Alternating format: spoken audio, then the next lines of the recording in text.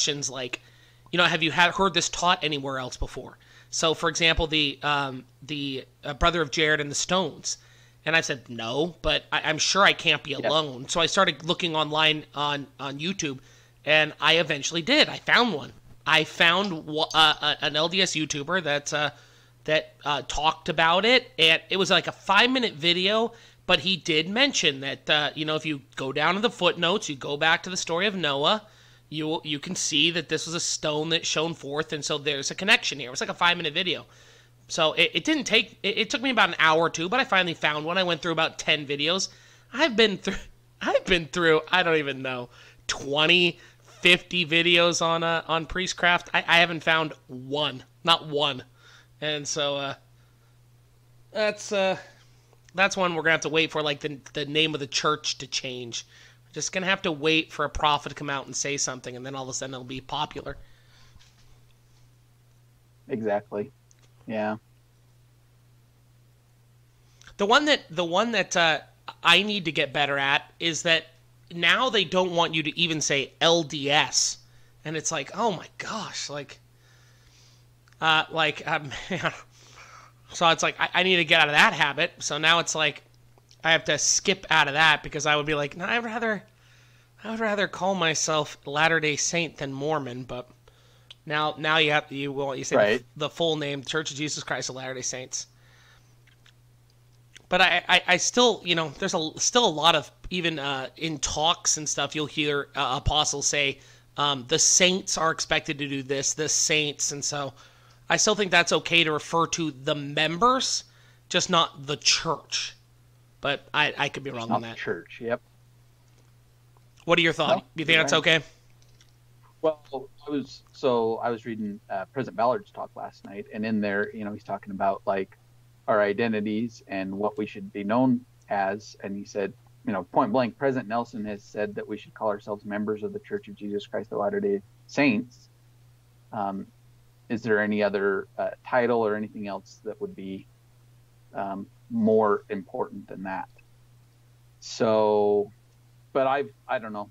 In practice, whatever, like if I'm doing ministering at the jail, we've always said the full name of the church, and then like if they're still kind of confused, then I go to like Latter-day Saints, and if they're still confused, then that's when I would go to like Mormon, and then they'd be like, oh, okay.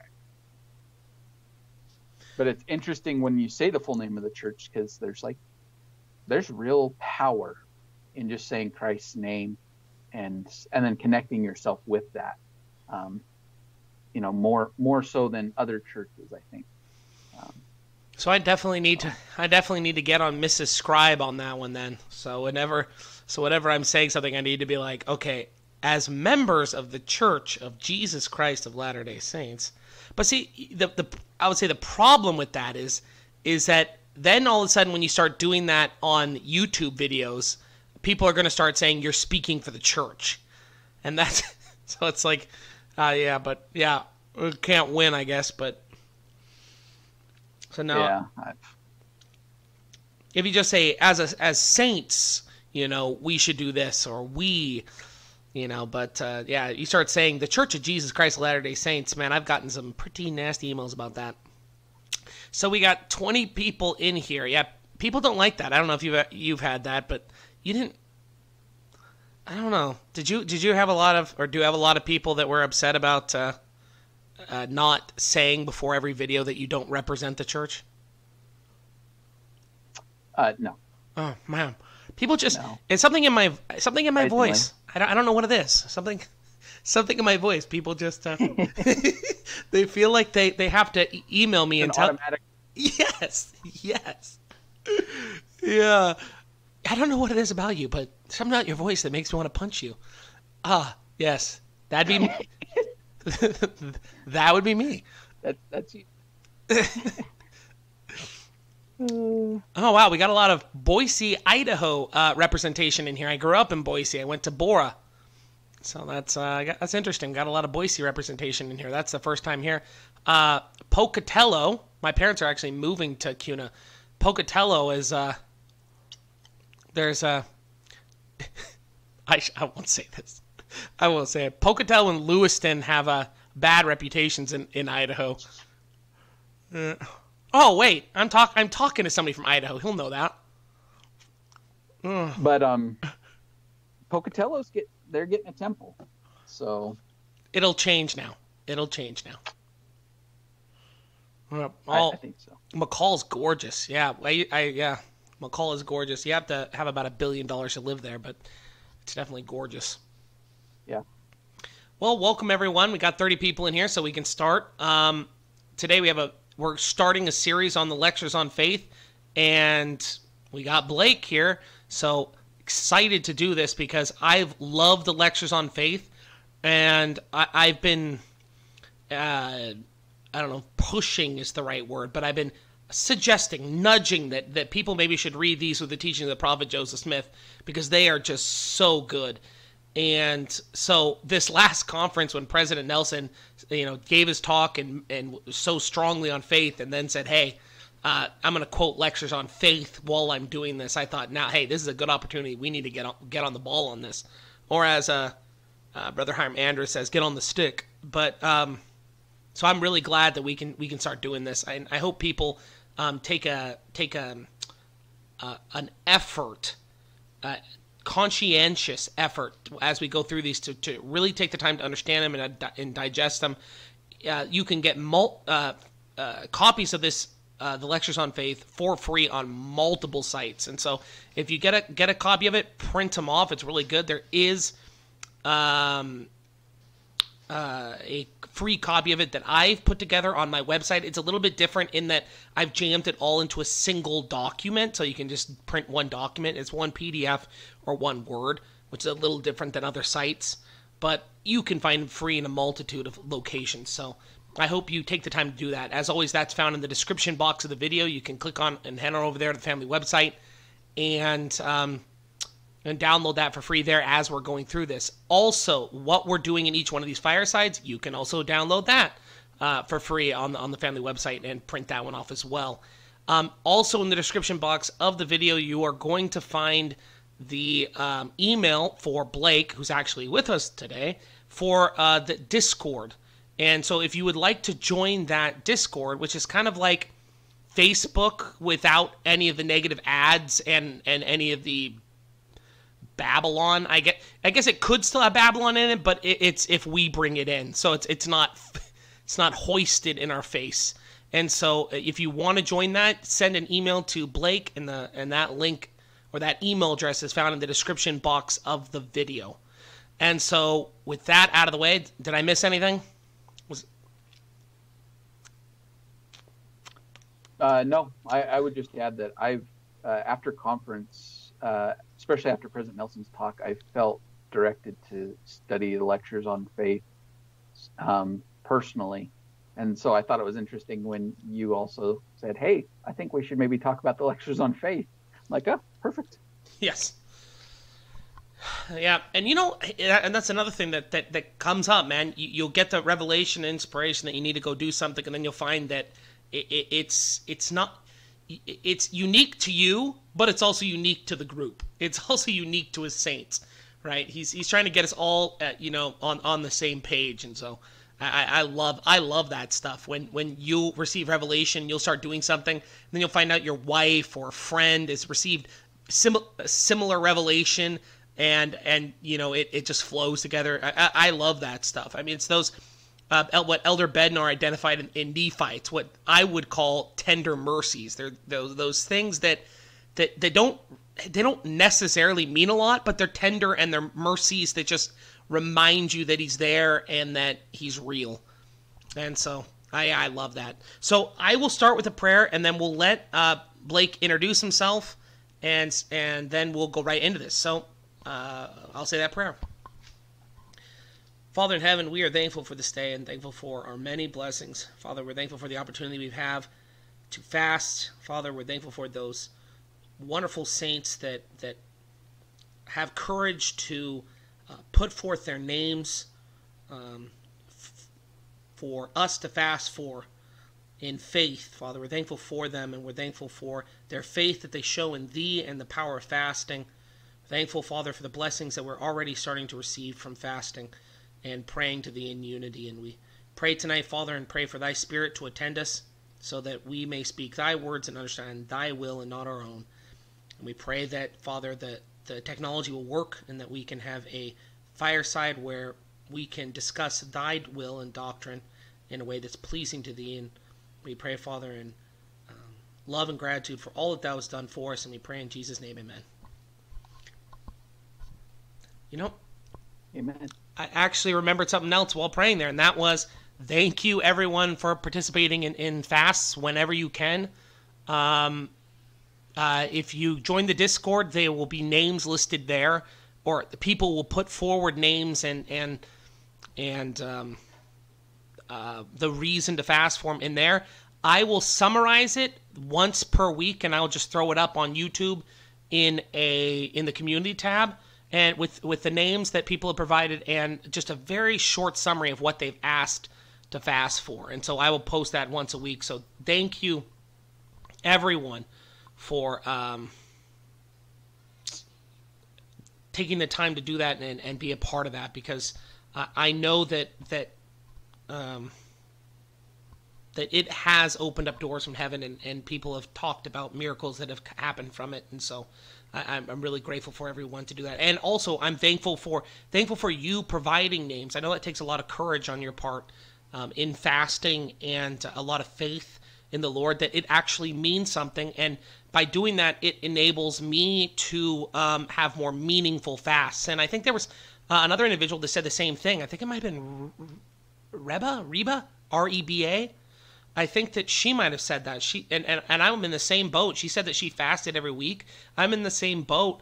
And sometimes the fast can become really mundane, and it really helps me focus on an individual that I know and their family, and give more purpose to that. So thank you for helping my fasts. Oh, okay, was Sister Cook. Thank you for that. Yeah, I feel exactly the same way. So anyway, so we'll let Blake introduce himself, and then we'll go into this. Okay. Well, I feel like I missed out a few weeks ago when you had the fireside where you talked about everybody's waking up story. So I thought I'd share, just to get a different perspective of who I am and kind of where I come from for everybody. So I started feeling, it was about 2014, I started feeling like this emptiness, like there was something missing in my life. And I didn't immediately connect it with the gospel. So I started to look in the world for things that I thought would, satisfy me, give me fulfillment.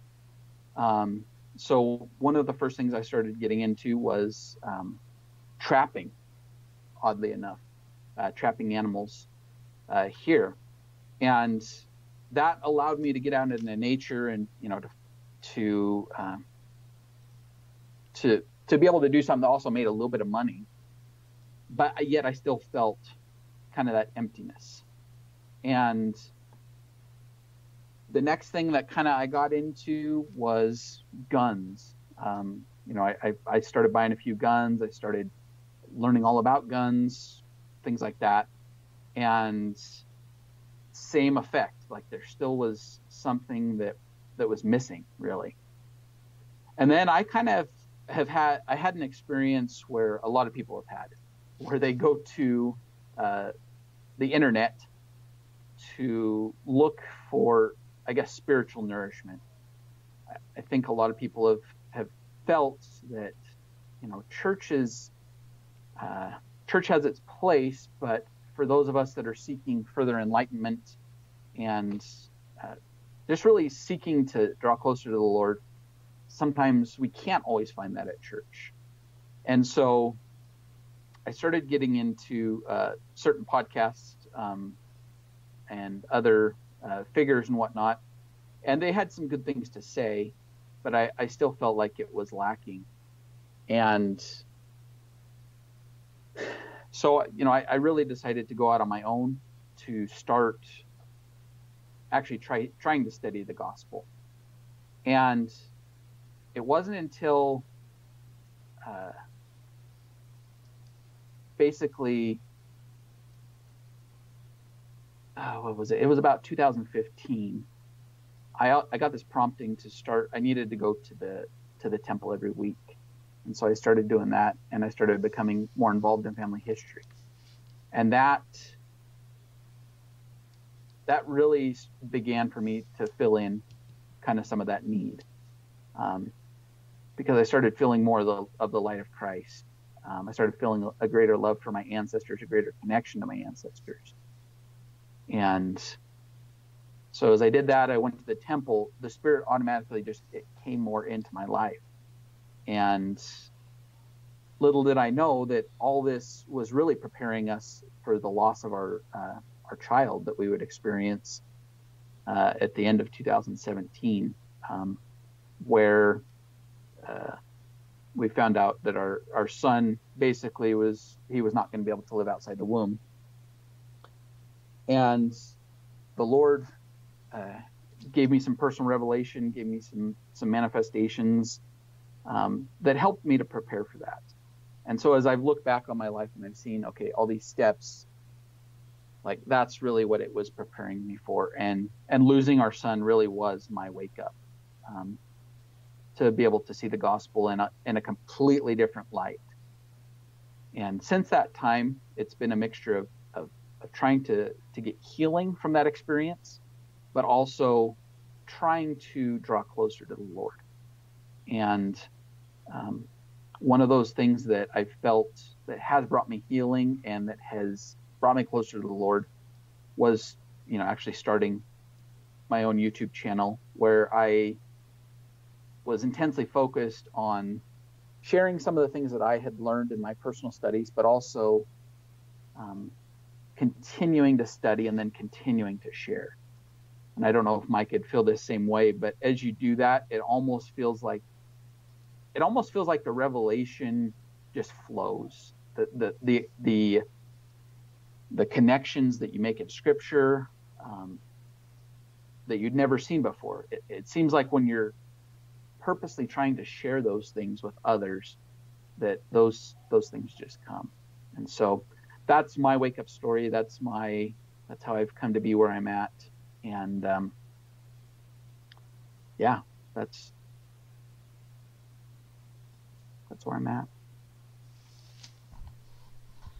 And I would say that a big part of that is also willing to share it for free. I find that there are some people that will get revelation and they'll get a shiny stone, and then as soon as they try to sell it, you can just see it turn to ash, and then they become really locked onto one way of viewing things, as opposed to just trying to discover the truth and share it. And then they become very defensive of a viewpoint because they're selling that viewpoint. And so you become very rigid in your thinking versus, if you're learning and sharing for free, there's nothing wrong with saying, hey, you know what? I think I might have gotten this a little off. I think you're right. I think that this is a better fit for these scriptures. And so, it's... And by the way, that's part of being humble. And if you're humble, you're teachable. And if you're teachable, Christ is going to teach you. And he's not going to give you stuff that you're not going to be willing to share with other people. So yeah, I've definitely found that in my life. So today in the lectures on faith, the way we're going to be doing this, if you've downloaded the document from the website, what we're going to be doing is the way he set this up is very cool, and Blake might actually talk about this a little bit before we go into it. But it's very cool, and it's how I learned to study like this. When I went on my mission president made us study the lectures on faith, and so that was the first time that I was introduced to him, and I was shown this style, and I've never gone back. And so it's the style of how we need to go about looking for truth. And so I loved it. And I'm eternally grateful for my mission president for sharing these with us as missionaries. But so what we're going to be doing is I will read. So the way the lectures on faith are set up is that there's Joseph would teach something. So there's the lecture, and then after the lecture, he would set up, a ton of questions. I think in one of them there was over 70 or almost 100. I mean, there's a ton of questions down there below, and designed to get you to be able to answer the things. And so he provides the answers up above, and then below he'll provide questions to make sure you've learned what you were supposed to learn. So in this, we're going to flip it a little bit. I'm going to jump first down to the question, and I'm going to read the question. And then I'm going to read the part from the lectures on faith that it dealt with, and then I'm going to read Joseph Smith's answer that he provides down below. And so that's the order in which we're going to go through this, just so that it makes sense as we're going through that. And we're going to be going over lecture 1 today. I don't think that going over the preface to it is worth an entire fireside, but I'd give it a quick read over. There's 1 or 2 quotes in there that I've used that I absolutely love, but it's a really good intro to what this is. And so this is lecture 1, and we're only going to do half of lecture 1 today. And so that's what we're going to be doing. Yeah. And so question number 1 that Joseph provides here in the bottom is, what is theology? Now, this is an interesting one because Joseph Smith didn't actually even go over this in the lecture, but yet it's his very first question down below. So I thought that was really interesting. And the answer that Joseph Smith provided was, it is that revealed science which treats on the being and attributes of God, his relations to us, the dispensations of his providence, his will with respect to our actions, and his purposes with respect to our end. And he actually just looked it up in a dictionary, and he provides the reference, Buck's Theological Dictionary, page 582. And so that's the first question, and that's Joseph Smith's answer, and I'll toss it over to Blake. Okay, so we've talked about it a little bit in our group. I saw today that people were discussing the meaning of words, and I think we're seeing an effort both by Satan but also just by society in general to change the meaning of certain words. So when Joseph Smith says that theology is revealed science, I think us living here today in 2021 have an idea of what science is, right? But we have to ask ourselves, is that necessarily the definition that Joseph would have understood? And one resource I always go to when I'm seeking to understand the meaning of certain words, even if they're familiar words and I think I know what they mean, I still go to this. It's the 1828 Webster's Dictionary. And that will give you a good idea of what the definition of science is. So in that dictionary, it says that science is, in a general sense, knowledge or certain knowledge, the comprehension or understanding of truth or facts by the mind. So we have a few different words here that kind of help us give an idea of science. First of all, we're not just talking about chemistry or biology or anything like that. Science really is the understanding of truth, or the gaining of certain knowledge. And I like how they use the phrase certain, because this isn't just something that we can just read in a textbook, right? This is something that is revealed to us by God, and that we will gain an absolute certain testimony of its truthfulness as it's revealed to us. So, and as we see this definition, it's very consistent with what's in the Doctrine and Covenants. In D&C 9324, we learn that truth is a knowledge of things as they are and as they were, and as they are to come. So as God reveals this science or this truth, it is a certain knowledge of things as they were, as they are, and as they are to come. So when we look at this question of theology, for us as Latter-day Saints, reading the lectures on faith, how should we understand theology? Theology is the revealed understanding of truth or knowledge about who God is, what kind of a being he is, and what he expects of us. And so as we go throughout all of the lectures, that's what the focus is on. And that's what Joseph's focus is in this format, is really to give us truth, to then allow questions to be asked and answered, as well as to give supporting evidence for that truth, to bolster it. And the way that it's specifically done in the lectures on faith is by the scriptures or the word of God. So I, along with Micah, I believe that this format is extremely helpful for us to be able to understand faith, and particularly to be well grounded in how Joseph understood it, how it was revealed to him, and also to go all the way back to Adam and Eve and to understand how it was revealed to them. So here's a question as we're going through this. If somebody were to say, what is the theology of the Church of Jesus Christ of Latter-day Saints, what would be the correct answer to that? So Blake he just said it, but let's think about that, right? Because this is a question we get asked a lot. So when people get upset when Micah says we need to be united on doctrine, well, how do we determine it? What is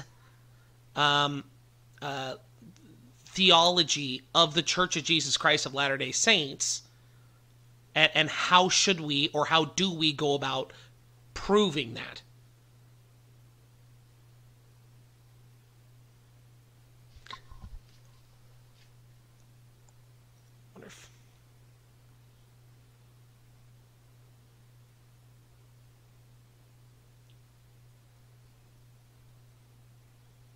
Matt explains why we can't use the world's definitions, and that's exactly right. So we can't use the world's definitions to do that. We have to then use this and have to have this understanding, this grounding of truth is the knowledge of things as they are, as they were, and as they are to come. And what is the only thing that we know that is? Well, the Savior said, the heavens and the earth will pass away. So what is he saying there? They might not be. But what will always be? What is always constant? What will be is true in the past, true in the present, and will be true in the future? It's Christ's words. That is where we should be grounding this on, because his words shall never fail. And so that's where we get this truth is knowledge of things as they are. And we understand that truth by the mind, right? And so all really good things as we go through this and understand it. And that's a really important one for us to understand before we get into it. You understand, or we understand, that the problems that we're experiencing right now in the church with the divisions this is the very first thing that everyone needs to study, except before going into any sort of understanding on anything. And if we had this as our launching off point, if we all had this as our launching off point, we might bump along the road as we go down the road, but I'll know that I'm on the same road as Blake. Maybe Blake's standing on the left side of the road, I'm standing on the right side, and we're both saying, I think it's closer over here. And but we're still on the road. We're still bouncing down the road. And so this is, but other people who would say, well, I think it might be based on opinions. I might think it might be based on, or as Matt said, definitions in the world. Well, you're going off a completely separate road. There's absolutely no way that we're going to arrive at any kind of common understanding or grounding based off of that. We're just not. So, was there any questions on that before we go on? I don't think there is. Okay, so I'll just read the next one. So the next question is, let me jump to it on the thing before I forget. If I forget to change the question, just let me know. Question 2, what is the first principle in this revealed science? So once again, we're going to have to remember what Blake said with the definition of what science meant.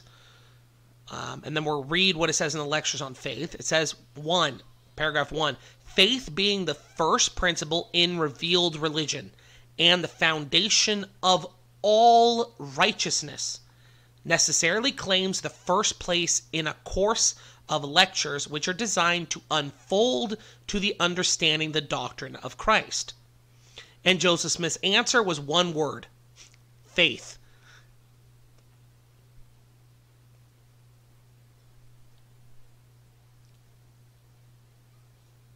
Okay, so we've done a fireside where we talked about what the definitions were for doctrine, commandments, principles, all of those things. So if you've listened to that fireside already, you'll kind of have an understanding of where I'm going with this.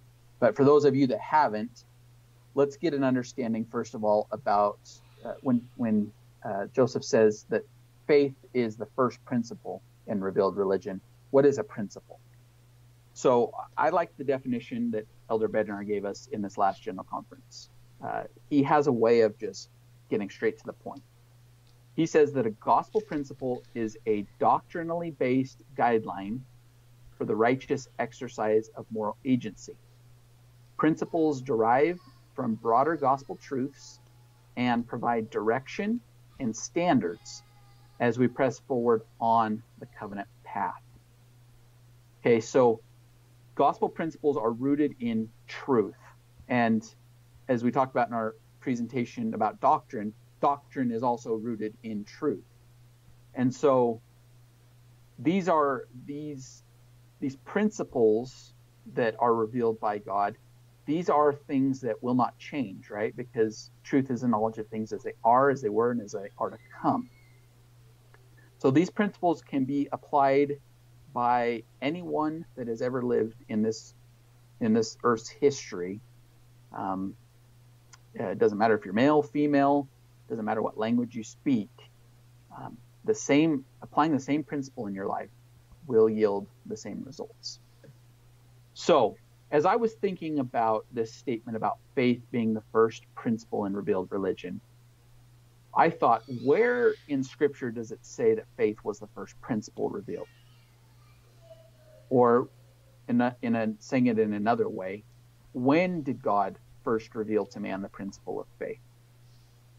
So as I studied, this is a little difficult to find, and there's a lot of other principles that we're going to have to build on to understand this. And we'll go through all these in the presentation. But if you go to Moses chapter 3, verses 16 and 17, this is where we learn where God first revealed the principle of faith. And it says, "And I, the Lord God, commanded the man, saying, of every tree of the garden thou mayest freely eat, but of the tree of the knowledge of good and evil thou shalt not eat of it. Nevertheless, thou mayest choose for thyself, for it is given unto thee. But remember that I forbid it. For in the day that thou eatest thereof, thou shalt surely die." So as we unpack this scripture to find where the principle of faith is, first we need to realize that the Lord in this scripture is giving Adam and he's giving Eve truth. Okay, what is the truth that he's giving them? It's the declaration that if they eat the fruit, they will die. Okay, now there's other understandings about what it means to die that are added later on by the Lord, and they kind of learn what that means. But just that simple truth, if they eat the fruit, they will die. That is the truth. Now, that truth is something that they can choose to act upon in their lives. So I want to point out, faith here is not, it's not the promise that the Lord makes. But faith is the decision or the choice to act upon revealed truth. And I find it interesting here, and I hope you'll notice that Satan, his technique here, what does he try to do to Eve? He tries to disconnect Eve from light and truth, and by extension, the Lord. And he does this by questioning the validity of the Lord's declaration that they would die. In D&C 93:39, it says, "And that wicked one cometh and taketh away light and truth." So Satan, by introducing questions about what is truth or what is light, he seeks to destroy faith. And I think this is part of why Eve and Adam's choice to partake of the fruit, their fall is actually such a blessing. Because by acting upon revealed truth,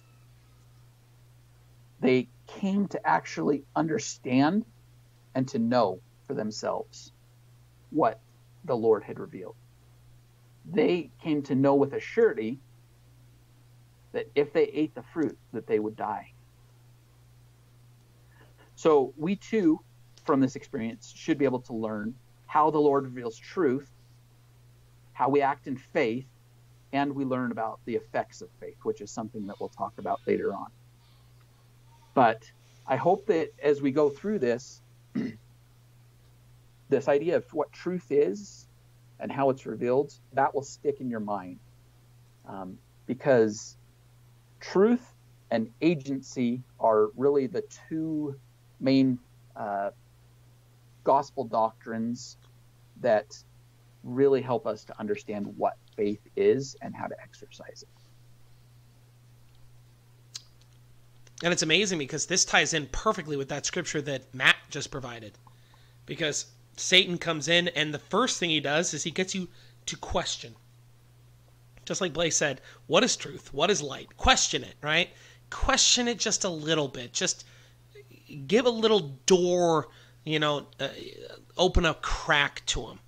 And then before you know it, when we are ripe for destruction, we're no longer questioning what is truth and what is light. We are actively going out and saying light is dark and dark is light. What's right is wrong, what's wrong is right. And that's when he's completely got us upside down. And so that was a great scripture inclusion from Matt there to get to the last thing. So yeah. Question number 3. Was there any questions in here before we go on? Promised Land just asked. He just asked whether the actual partaking of the fruit was the first act of faith. And I know in the way we traditionally think of the fall, right? The old sectarian notion is that the fall of Adam and Eve it ruined everything, right? It was the worst possible thing that could happen. But in revealed truth that we've received in this dispensation, we know that the choice of Adam and Eve was actually a blessing. And why was it a blessing? Because it was the first act of faith. It was a demonstration to us to show how faith operates in the world. And while all these, some of these negative things came about, right? Spiritual, physical death, we have a perfect template to be able to understand faith and how it works. And also something for us, an unquenchable tie, so that we can know that the Lord's word shall all be fulfilled. That gives us the first anchor that there was no leeway in the Lord's word. The Lord said something, and it was fulfilled literally and plainly. And that gives us our first anchor point to know I am Alpha and Omega, right? That gives us the Alpha, and it's not going to change. And so that gives us our first anchor, the first faith as the brother of Jared. right? The same way the Lord treated Adam and Eve is exactly the same way he's going to treat us, right? I am bound when you do what I say, but when you do not what I say, you have no promise. It's something as old as Adam and Eve, and it was proved there in that garden.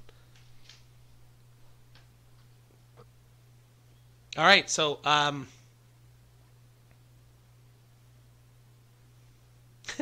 isn't it weird that here I am defending Eve and everyone wants to talk about Emma? Anyway, so let's seems totally backwards, doesn't it?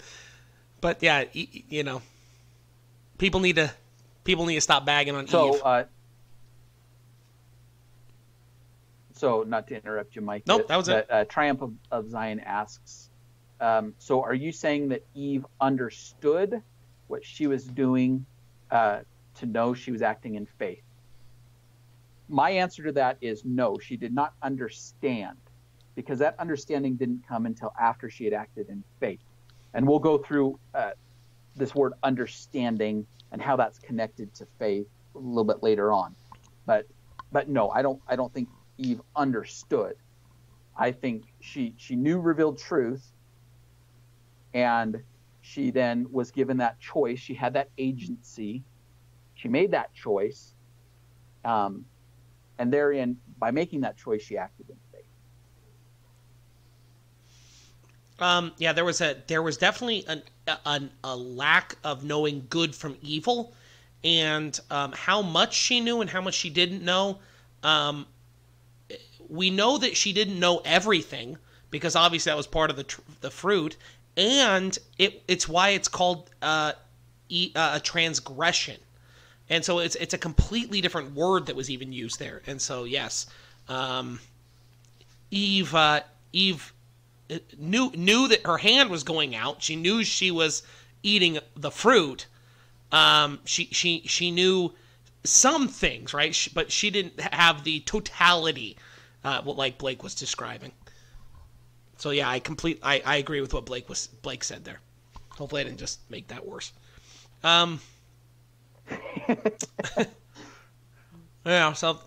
she knew something, like she wasn't in a state of, coma, like hypnosis. Like they knew they were walking around they knew they were walking around a garden. They knew stuff, but they didn't. It was like a child, and I think that's a perfect explanation, because it's like a child walking around naked, and you're just going, "What are you doing?" Like my child spreading poop on my mirror door.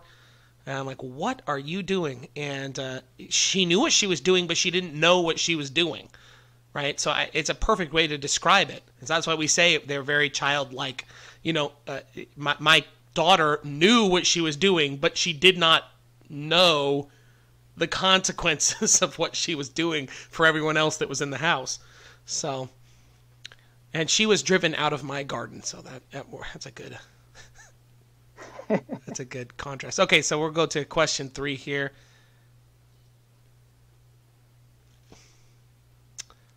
And let me get here. Okay, so question 3. Why is faith the first principle in this revealed science? So what it says in the lecture on faith, faith being the first principle in revealed religion and the foundation of all righteousness, necessarily claims the first place in a course of lectures which are designed to unfold to the understanding the doctrine of Jesus Christ. So then Joseph's answer to the question is, because it is the foundation of all righteousness. He then turns you to Hebrews chapter 11, verse 6. Without faith, it is impossible to please God. 1 John chapter 3, verse 7. Little children, let no man deceive you. He that doeth righteousness is righteous, even as he, God, is righteous.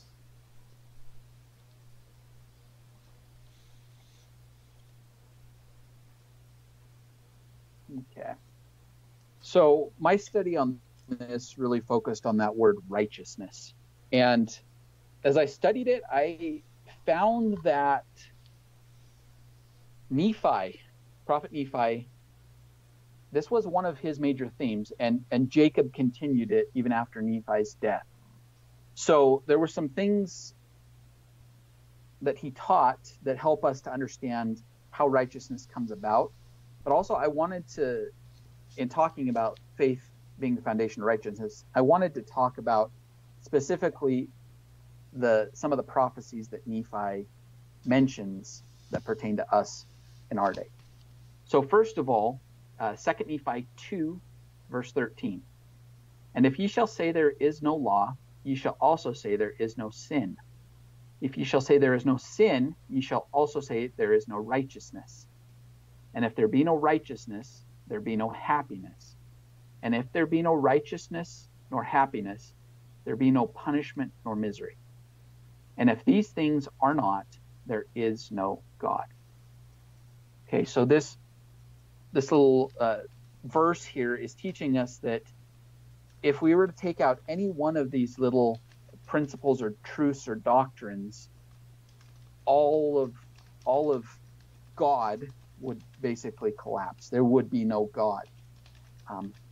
Righteousness is essential to there being a God. And the way that righteousness comes about is through our faith. So let's talk about some of these prophecies. First of all, the prophecy in 1 Nephi 14:14. And it came to pass that I, Nephi, beheld the power of the Lamb of God, that it descended upon the saints of the church of the Lamb, and upon the covenant people of the Lord.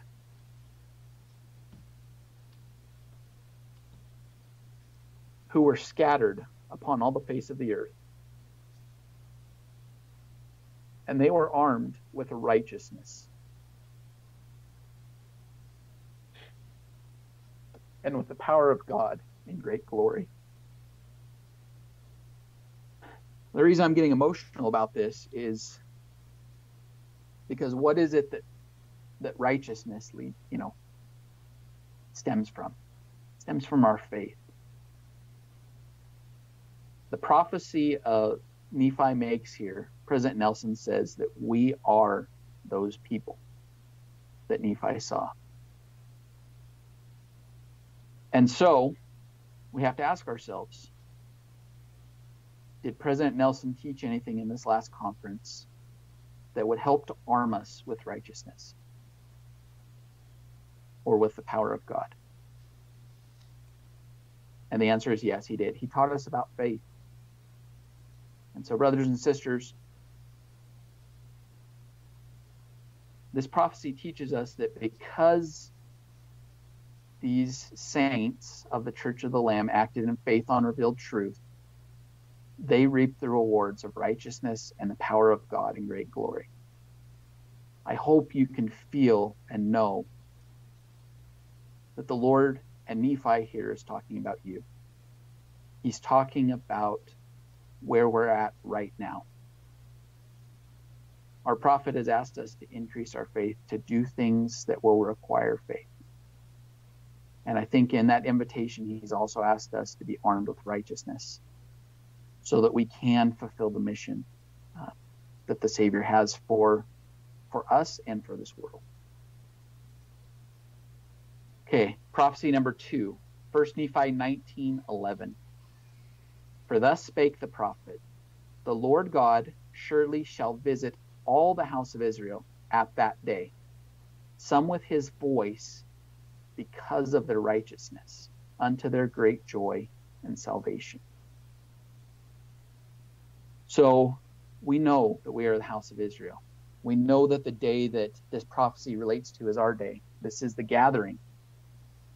This is when the Lord God will visit us.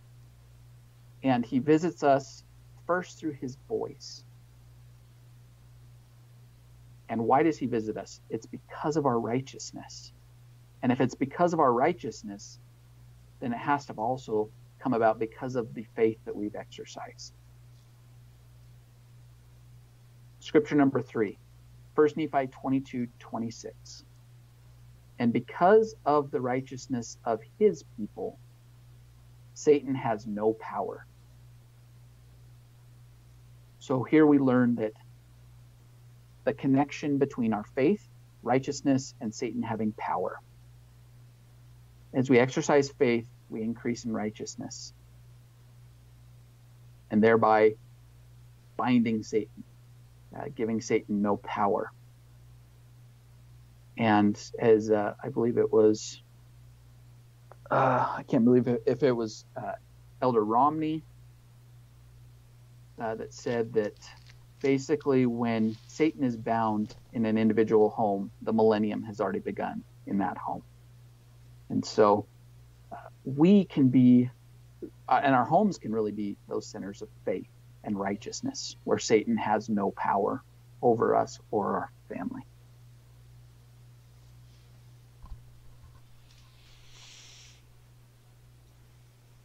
All right. Well, that was question 3. Does anybody have any questions or thoughts on that? Matt's posting some really good scriptures in here.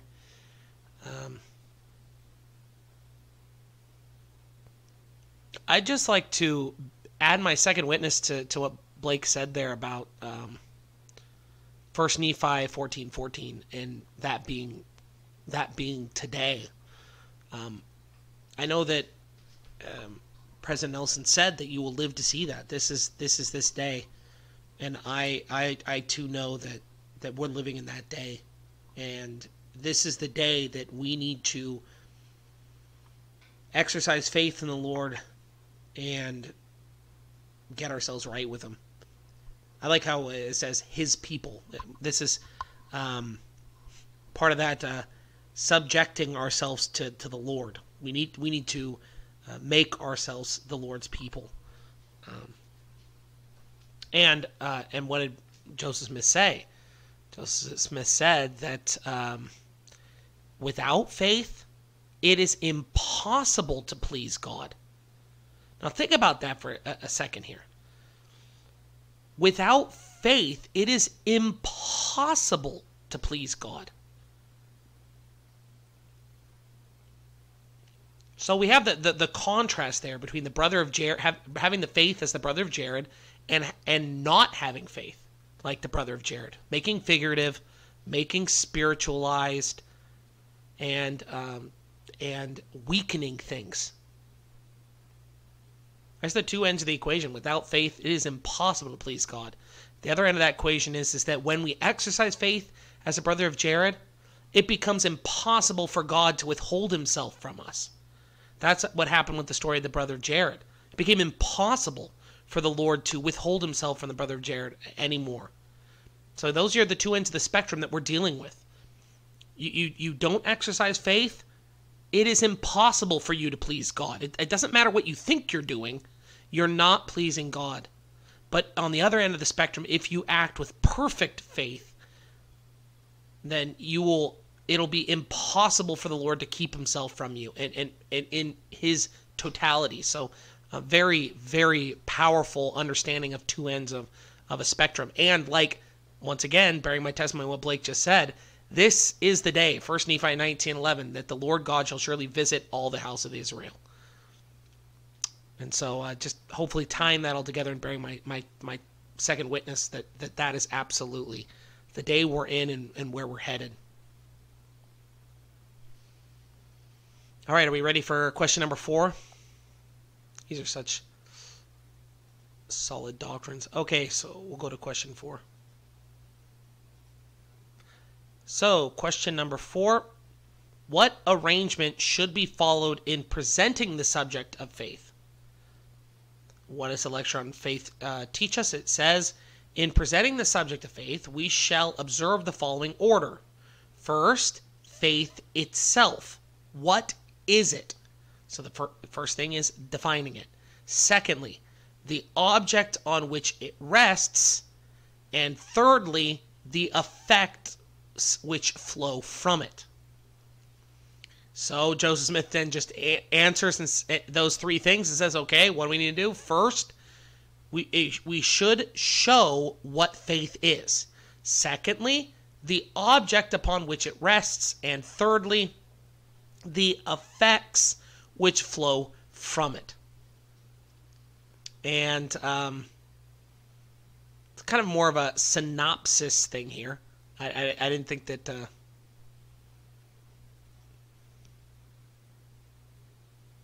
Was there anything you wanted to add to that one, Blake?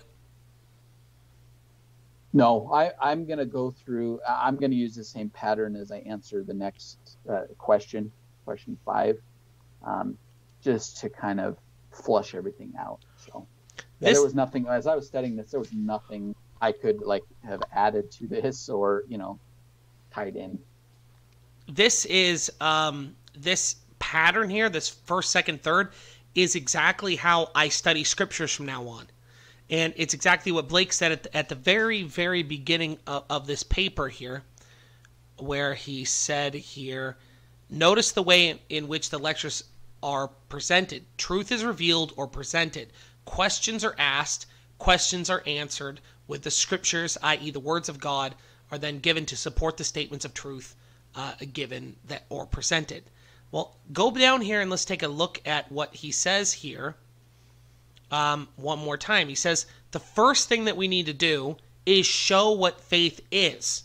So when you want to know when you want to study a topic like faith, any topic, faith, repentance, baptism, having your calling and election made sure. This is the exact pattern that you need to follow with everything. We first need to understand what it is. We have to define what it is we're talking about. If there is no definitions, if there's no set definitions, we can't have a communication. We can't have a dialogue, right? If the languages get confounded at the Tower of Babel, everything falls apart. We have to have an understanding of what we're talking about.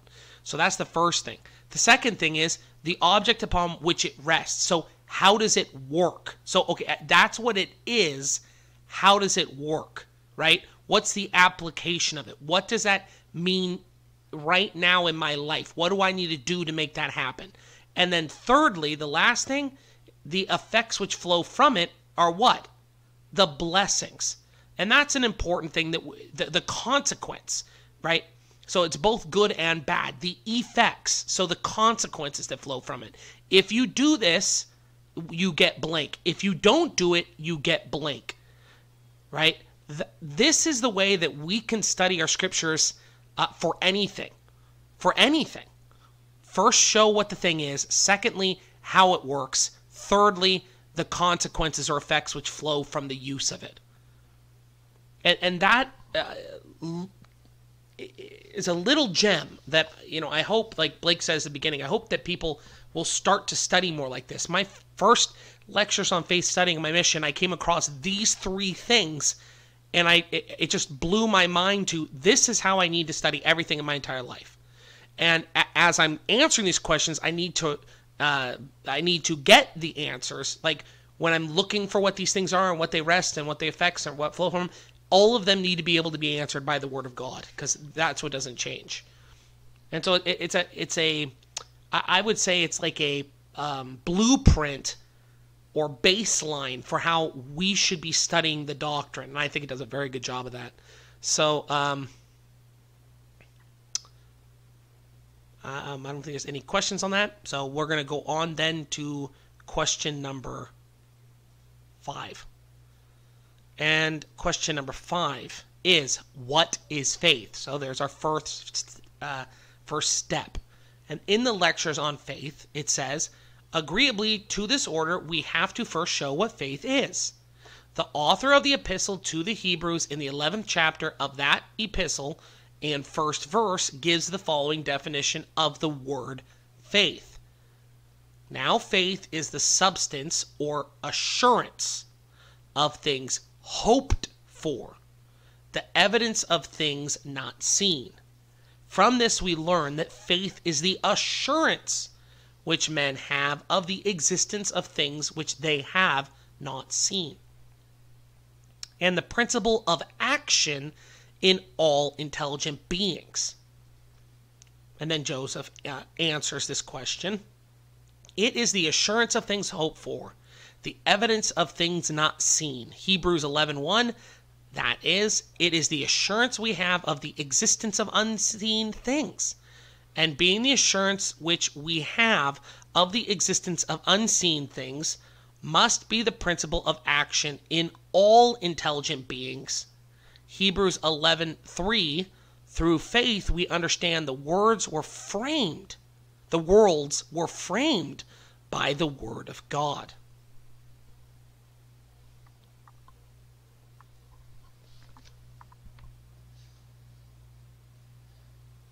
So faith has, for me in my life, it's always been a concept that I've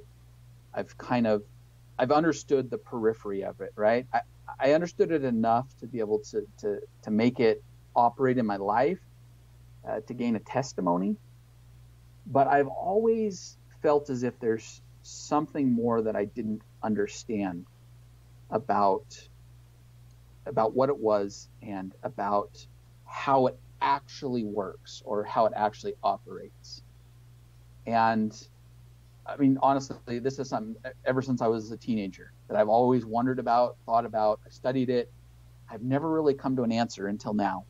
And so as I present these things about, first of all, what faith is, I think a lot of you will already have had some of this understanding, but this is a process that you have to really think through how it works to be able to understand it. So, first quote I want to give you is from the King Follett Discourse by the prophet Joseph Smith. He said, "All things whatsoever God, in his infinite wisdom, has seen fit and proper to reveal to us, while we are dwelling in mortality, in regard to our mortal bodies, are revealed to us in the abstract and independent of affinity of this mortal tabernacle, but are revealed to our spirits precisely as though we had no bodies at all." Okay, so the way that truth is revealed to us is to our spirits, as if we had no body at all. Okay. D&C 93:31. "Behold, here is the agency of man, and here is the condemnation of man, because that which was from the beginning," and there I hope you would insert the word truth, "is plainly manifest unto them, and they receive not the light." Okay. So faith, first of all, is choosing to receive the light of truth, or as we'll learn from other scriptures, intelligence, as that truth acts and manifests itself in the universe. Joseph Smith, in the teachings of the prophet Joseph Smith, summarized a little bit of how this will actually manifest in our lives. He says, "When you feel pure intelligence flowing into you, it may give you sudden strokes of ideas, so that by noticing it, you may find it fulfilled the same day or soon, i.e., those things that were presented unto your minds by the Spirit of God will come to pass. And thus, by learning the Spirit of God and understanding it, you may grow into the principle of revelation until you become perfect in Christ Jesus." Okay, so the first thing to understand here is this intelligence, or the light of truth, will flow into us. It will flow into our spirits, and that's how it's manifest to us. And we will notice that it is flowing into us because we will have sudden strokes of ideas. Okay? These thoughts, these things in our mind. And those things will literally be fulfilled. They will literally come to pass. Okay, so that's the first. The second key to understanding faith really has to do with the second part of how we prove what faith is. And that is that God the Father and Jesus Christ are the objects upon which faith must rest. Okay, so in D&C 93:29, this is where we learn that intelligence is the light of truth. We also learned that it was not created or made. Intelligence is co-eternal with God. Now, God the Father has already developed his ability to be able to receive and to gather intelligence according to the principle of faith. And he does this in such a way that he literally is the light. And he literally is the truth. Now, the same thing applies to Jesus Christ. And that's why we read in John 14:6 that he says, I am the way, the truth, and the life. And he also says in 3 Nephi 11:11, I am the light. Now, we understand a little bit more of how Jesus obtained this. And by learning about this, we can then learn how we too can do the same thing. So in D&C 93:12-14, and I, John, saw that he received not of the fullness at the first. And he's talking here about Jesus. But he received grace for grace. And he received not of the fullness at first, but continued from grace to grace until he received a fullness. And thus he was called the Son of God, because he received not of the fullness at the first. Okay, so I'm not going to go over this, but I would ask you to ask yourselves, what is the fullness that's being referenced here?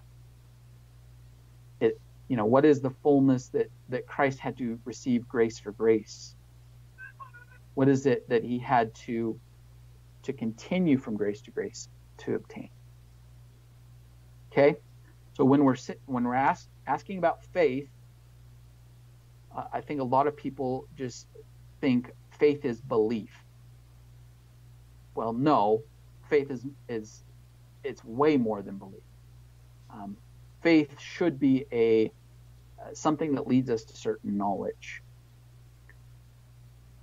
Okay, so some other scriptures to talk about to kind of flesh out this idea of God the Father and Jesus Christ being the objects upon which faith must rest.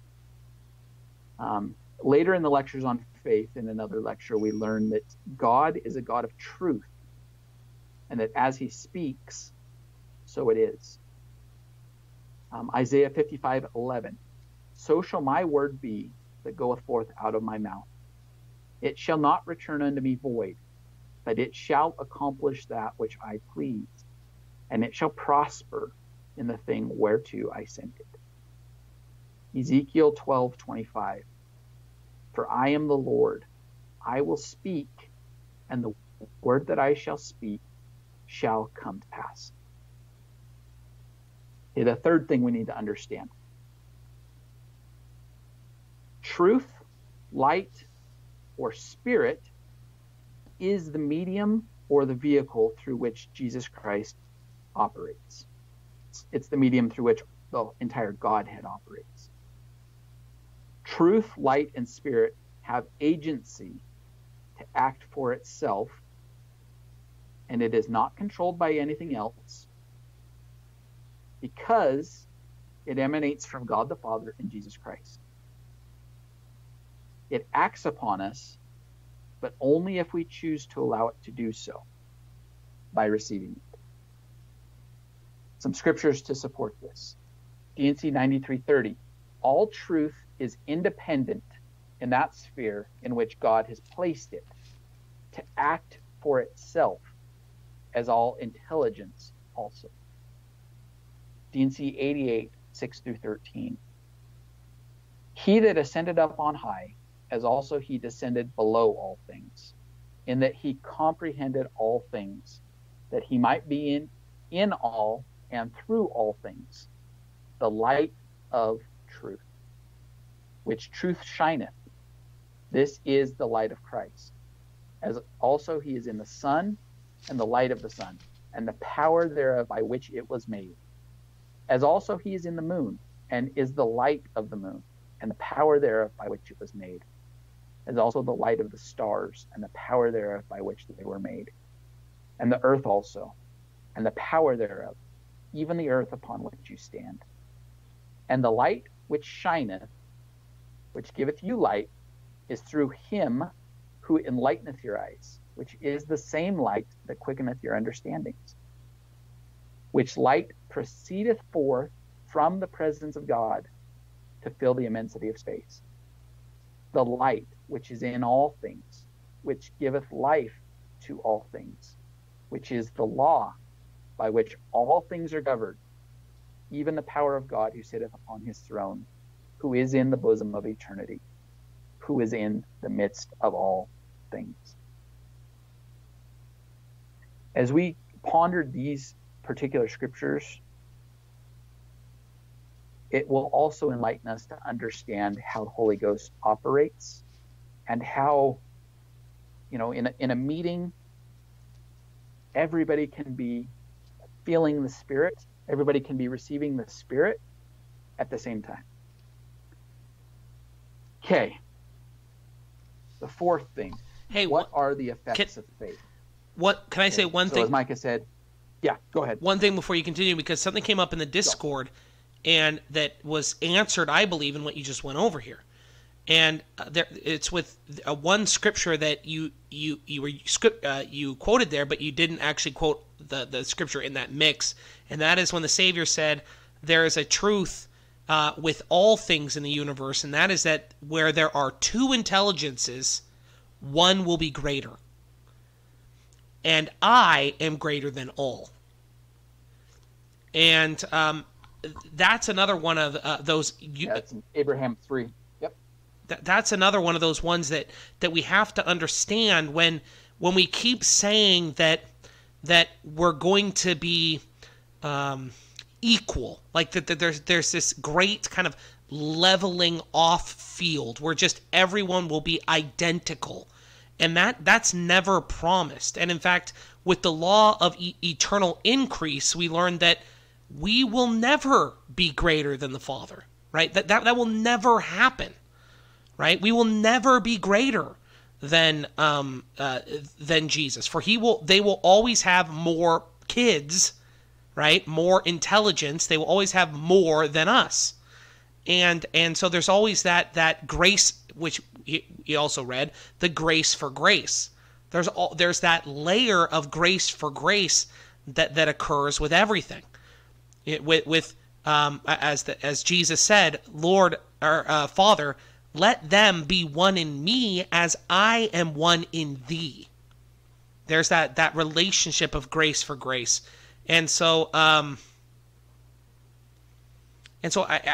there was a kind of question or thought process that went around that would answer, right? That there isn't going to be this great leveling off a process that occurs where everyone's just identical and we're all just robots and we're all just,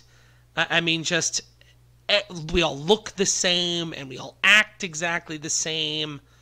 That's not the way it is. Like is it Reba or Reba? Sister Cook. What she just said there is spot on. It doesn't matter how long it's been. 1 eternity, 2 eternities. It doesn't matter. The Savior will always be our Savior. That's never going to change. He will always be that for us. Like Elder Neil A. Maxwell said, we're not going to need an excuse when we walk by our Savior to start singing praises to him. Like there's not going to be a need, it's just going to happen because forever and ever and ever, he is going to be that for us. And the Father will be our Father. And so that relationship does not change forever. And I think that sometimes we think that it's going to.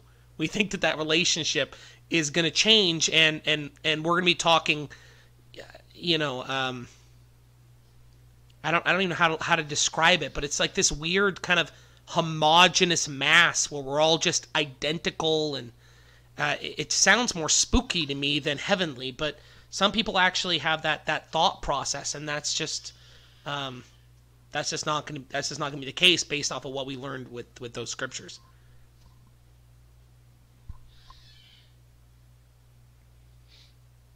And I'll pass it back over to Blake. Okay, so as Micah said, what are the effects of faith? What are the blessings of faith? And I mean, there's too many to name, but but we could go through and we could list all of them. These were just a few that I chose to highlight. D&C 93, 27 through 28. And no man receiveth a fullness unless he keepeth his commandments. He that keepeth his commandments receiveth truth and light, until he is glorified in truth and knoweth all things. D&C 88, 66 through 67. Behold, that which you hear is as a voice of one crying in the wilderness, because you cannot see him. My voice, because my voice is spirit. My spirit is truth. Truth abideth and hath no end. And if it be in you, it shall abound. And if your eye be single to my glory, your whole bodies shall be filled with light, and there shall be no darkness in you. And that body which is filled with light comprehendeth all things. Helaman, chapter 12, verses 9 through 21. Yea, behold, at his voice do the hills and the mountains tremble and quake, and by the power of his voice they are broken up and become smooth, yea, even like unto a valley. Yea, by the power of his voice doth the whole earth shake.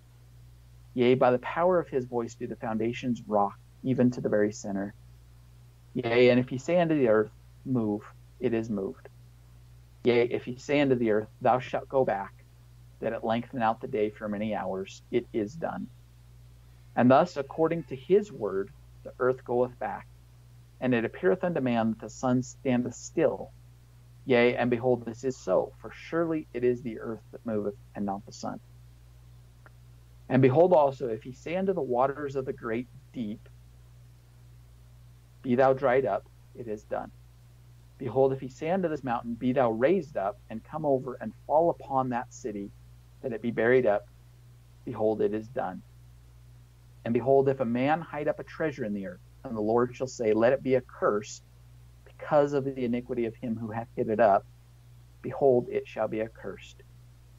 And if the Lord shall say, be thou accursed, that no man shall find thee from this time henceforth and forever, behold, no man getteth it henceforth and forever. And behold, if the Lord shall say unto a man, because of thine iniquities thou shalt be accursed forever, it shall be done. And if the Lord shall say, because of thine iniquities thou shalt be cut off from my presence, he will cause that it shall be so. Okay, so to really summarize it and to give you a Elder Bednar type definition for faith that you can go to, this is how I would define faith. Faith is the proper use of agency to confirm, verify, or prove what previously was unknown, undone, or unseen to you. Faith is choosing to receive and act upon the light of truth or the Spirit of Jesus Christ as it is manifest to our spirits.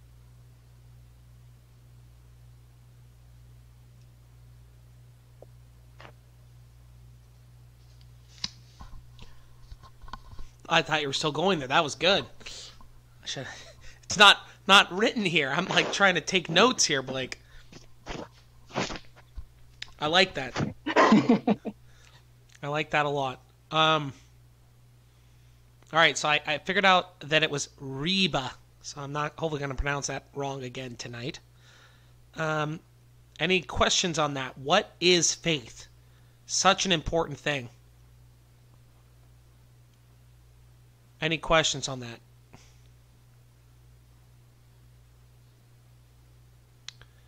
We definitely need to exercise that understanding of faith more.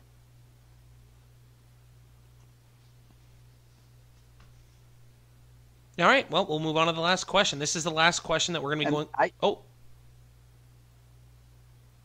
Yeah, I'll just say one thing. You said a word that I think really highlights faith, right? You said exercise.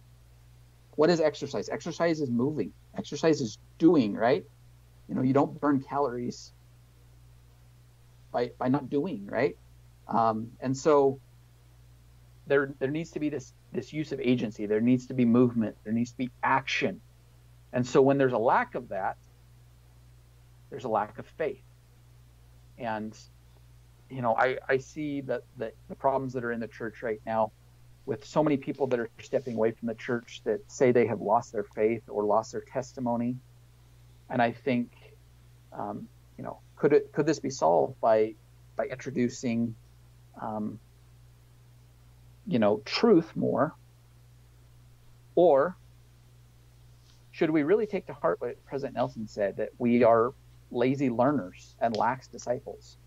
Lazy and lax connotes the fact that we're not exercising, we're not doing, right?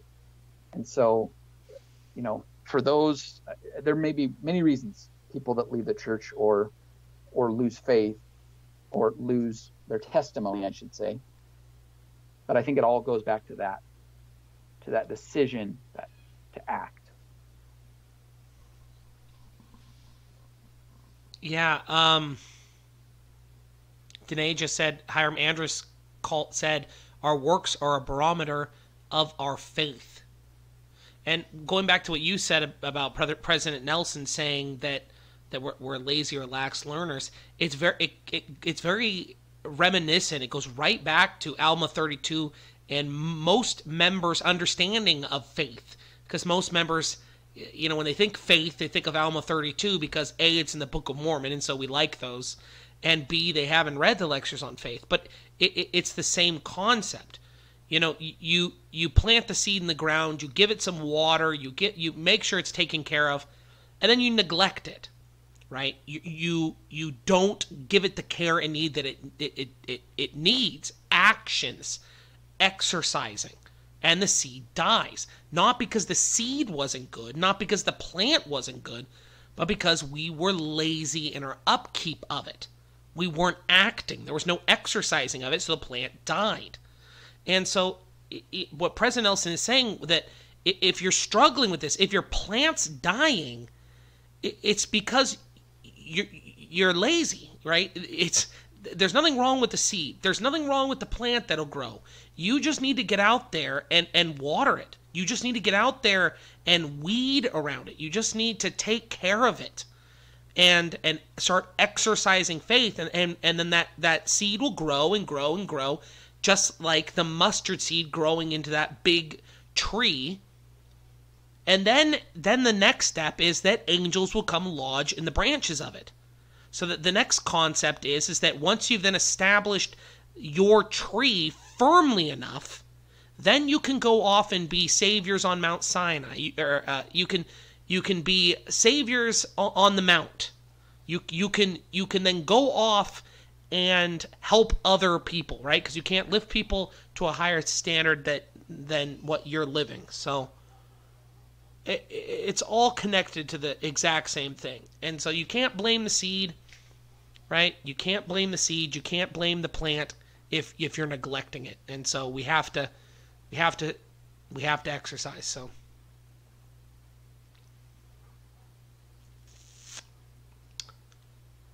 So, yeah, and one of those ways, Angie, that we do exercise it is hold to the rod. That is exactly what we do. And the more we do that, the more we can then rend that veil of unbelief, which was also a really good fireside. So, all right, so let's go on to the last question here. This is the last question that we're going to be going over in Lecture on Faith number 1. And that is this. Let me click here. How do you prove that faith is the principle of action in all intelligent beings? Okay, let's read the Lectures on Faith. It says, if men were duly to consider themselves and turn their thoughts and reflections to the operations of their own minds, they would readily discover that it is faith, and faith only, which is the moving cause of all action in them. That without it, both mind and body would be in a state of inactivity, and all their exertions would cease, both physical and mental. Now that's just mind-blowing if you think about it. Were this class to go back and reflect upon the history of their lives, from the period of their first recollections and ask themselves what principle excited them to action, or what gave them energy and activity in all their lawful avocations, callings, and pursuits, what would be the answer? Would it not be that it was the assurance which we had of the existence of things which we had not seen as yet? Was it not the hope which you had in consequence of your belief in the existence of unseen things, which stimulated you to action and exertion in order to obtain them?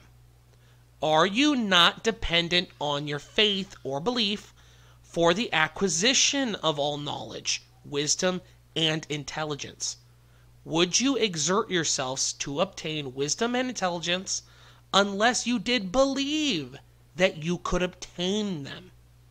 Would you have ever sown if you had not believed that ye would reap? Would you have ever planted if you had not believed that you would gather? Would you have ever asked unless you had believed that you would receive? Would you have ever sought unless you had believed that you would have found? Or would you have ever knocked unless you had believed that it would have been opened unto you? In a word, is there anything that you would have done, either physical or mental, if you had not previously believed? Are not all of your exertions of every kind dependent on your faith? Or may we not ask, what have you, or what do you possess, which you have not obtained by reason of your faith? Your food, your raiment, your lodgings, are they not all by reason of your faith? Reflect and ask yourself, if these things are not so, turn your thoughts on your own minds, and see if faith is not the moving cause of all action in yourselves, and if the moving cause in you. Is it not in all other intelligent beings? That's the end quote from Lectures on Faith. I would just say before I read Joseph Smith's here, this is exactly why we need to have our faith grounded in things that cause us to act. If you're believing in things that don't cause you to act, you're just sitting waiting for something to be dropped on your lap, according to Joseph Smith, is that faith? Okay, let's go to his answer here. He says, first, by duly considering the operations of our own mind, and secondly, by the direct declaration of Scripture found in Hebrews chapter 11, verse 7, by faith, Noah, being warned of things not seen as yet, moved with fear, prepared an ark to the saving of his house, by the which he condemned the world. Fascinating wording there. And became heir of the righteousness which is by faith. Hebrews 11:8, by faith Abraham, when he was called to go out into a place which he should after receive for an inheritance, obeyed. And he went out not knowing whither he went. Hebrews 11:9, by faith he sojourned in the land of promise, as in a strange country, dwelling in tabernacles with Isaac and Jacob, the heirs with him of the same promise. Hebrews 11:27, by faith Moses forsook Egypt, not fearing the wrath of the king. So now we're seeing the contrast between fearing man or fearing God. For he endured as seeing him who is invisible.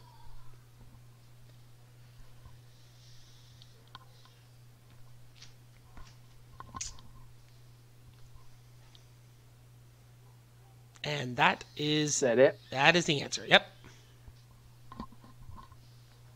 Yeah.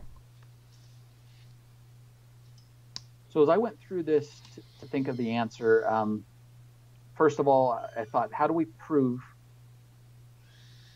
these things? Second of all, I thought about the principle of action. And then third, my mind was drawn to this idea of this being a principle of action in intelligent beings. And what does it mean to be an intelligent being?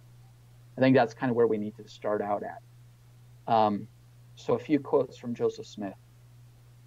The mind or the intelligence which man possesses is co-equal or co-eternal with God himself. I want to reason more on the spirit of man, for I am dwelling on the body and spirit of man, on the subject of the dead. I take my ring from my finger and liken it unto the mind of man, the immortal part, because it had no beginning. Suppose you cut it in two, then it has a beginning and an end. But join it again, and it continues one eternal round. So with the spirit of man. As the Lord liveth, if it had a beginning, it will have an end.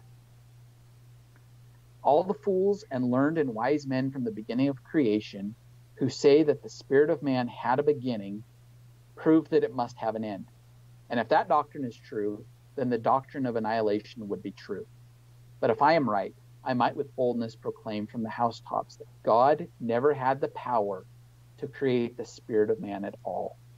God himself could not create himself.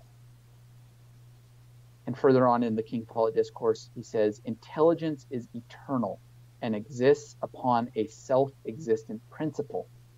It is a spirit from age to age, and there is no creation about it. All the minds and spirits that God ever sent into the world are susceptible of enlargement. Okay, so we all possess this intelligence or this mind, right? And this is a thing that exists.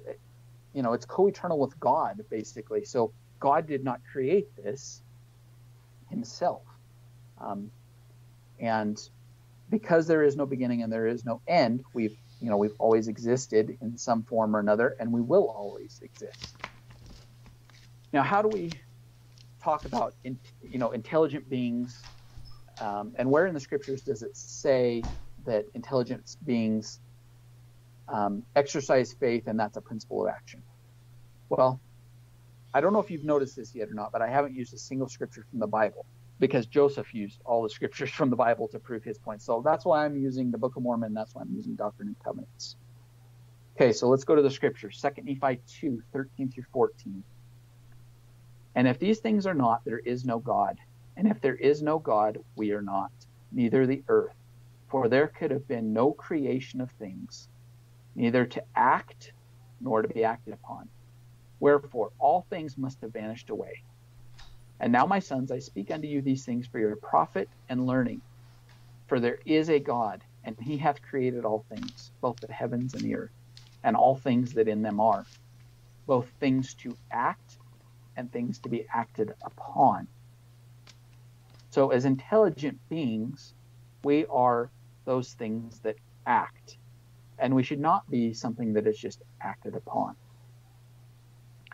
Alma 13, 3 through 4. And this is the manner after which they were ordained, being called and prepared from the foundation of the world, according to the foreknowledge of God, on account of their exceeding faith and good works. In the first place, being left to choose good or evil. Therefore, they having chosen good and exercising exceedingly great faith, are called with a holy calling, yea, with that holy calling which was prepared with and according to a preparatory redemption for such. And thus they have been called to this holy calling on account of their faith, while others would reject the Spirit of God on account of the hardness of their hearts and blindness of their minds. While, if it had not been for this, they might have had as great privilege as their brethren. Okay, so this principle of acting and exercising faith, this was something that we exercised even in the premortal life. That's what Alma 13 is talking about here. That some were called and ordained from the foundation of the world because of their faith, and because that faith led to them doing good works. We were all on that same standing, right? But one intelligence rose above another as some intelligences chose to exercise faith. and some exercise faith to a greater degree. So, where in the scriptures, what examples can we look to really to see this principle of action? Where can we look in the scriptures to see faith actually at work? There's three that I choose to highlight here. The first is Joseph Smith.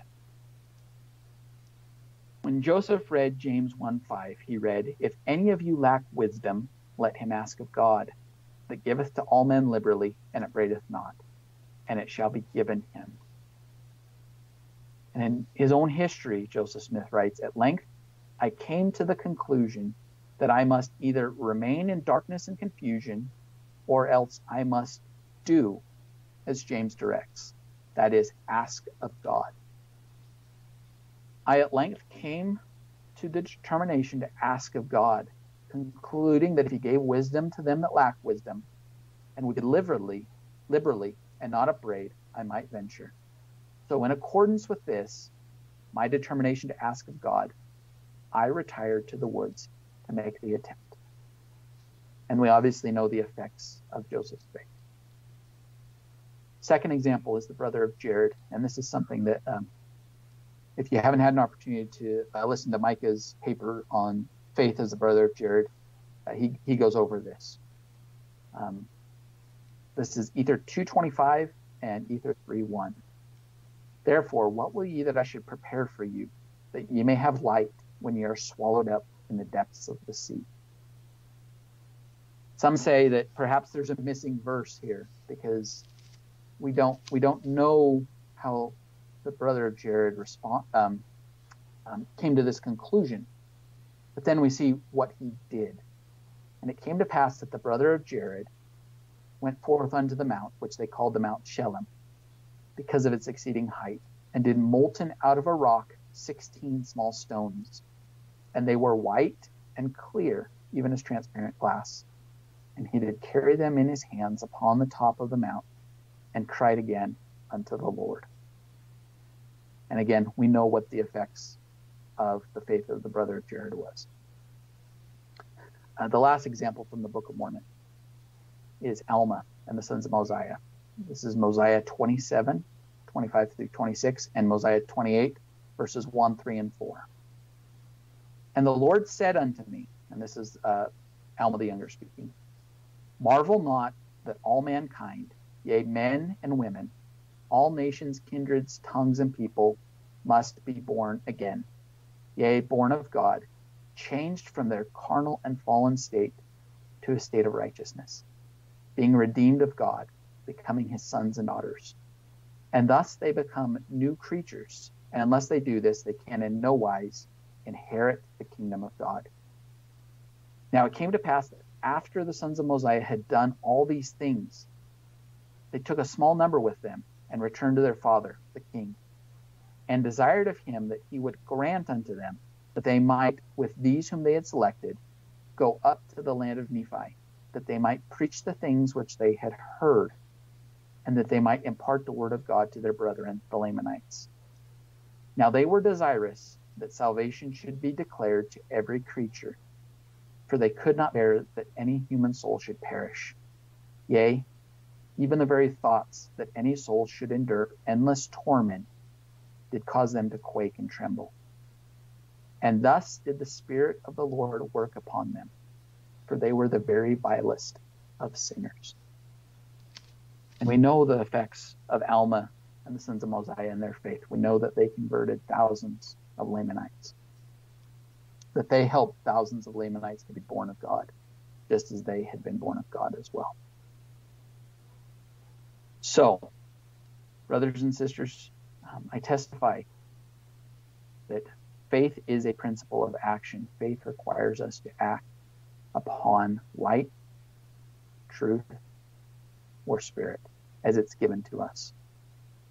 And has been pointed out in the chat already, when we do not act upon truth, then that is not faith. Faith must be centered upon truth, the light of truth, Jesus Christ, in order to reap the effects of faith.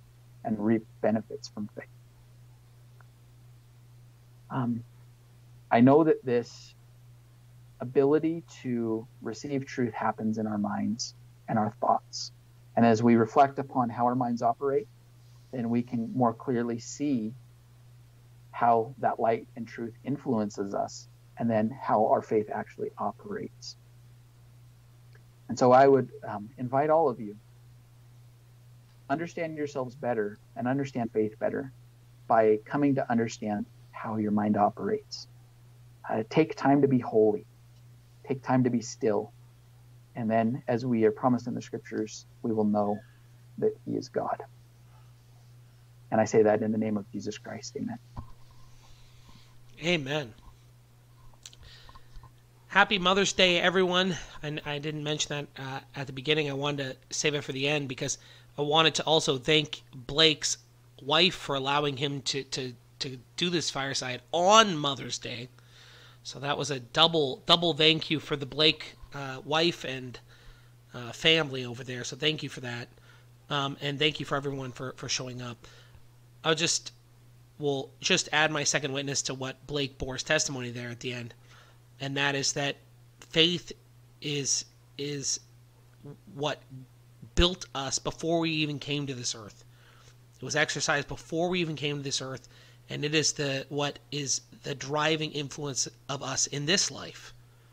And that we have to understand things on a doctrinal level. We have to understand what something means. We have to understand it, understand how it works, and then understand the effects of it so that we can make wise decisions. And I know as we do that, as we exercise faith in the Lord and in the Word of God, that we won't be tossed to and fro by every whim of man and the philosophies and opines of men, and we won't be confused in this world, because I know that this is a good seed. I know that this is a good seed. And I love that seed. And when my life, when the storm bellows in your life, if you have put the appropriate time into that tree, it allows you to look at it and say, at least I have this. I know this is true, and this gives me so much hope for the future and enables me to then go off and exercise faith in the Lord, that his promises that he's made to me are going to be fulfilled. And if we don't have that same level of understanding, and thus that same level of exercising of faith, we won't progress to the state that we're supposed to progress to in this life. And I would also add another testimony that I know that you all can do this. I know everyone within the sound of my voice can do this. That our choices in the pre-earth life landed us where we are today, but that is no guarantee to where we're going to end up after this life. That it doesn't matter where you started in this life. If you started in the church, you started out in the church. You started in the church and went out of the church, but now you're back in the church. Or if maybe you're out of the church and you're looking in on the church. Anybody within the sound of my voice, I know that you have the power to exercise faith in the Savior, to get grace upon grace and make yourself clean in the blood of the Lamb. I know that you can do that. I know you can do that. And I am so grateful for Joseph Smith, the prophet, for restoring this truth for us today. I'm grateful for being born in the gospel, and I'm grateful for being given one of the gifts of the Spirit to be able to believe in the words of Christ. Because I know where my life would be like if I wasn't raised in this and I didn't know these things to be true. I know where I would be. And I have examples in my life. I have siblings and relatives. I know exactly where I would be in my life. And I just look at it and shudder and just go, thank God that I was given what I was given, and I acted in faith in the right directions. And I know that you can too. And I share that with you, and I commit you all to get a deeper understanding of faith and to exercise and to act on that faith. In the name of Jesus Christ, amen. Amen. And we'll say a closing prayer, and then we'll get into your questions, if there are any.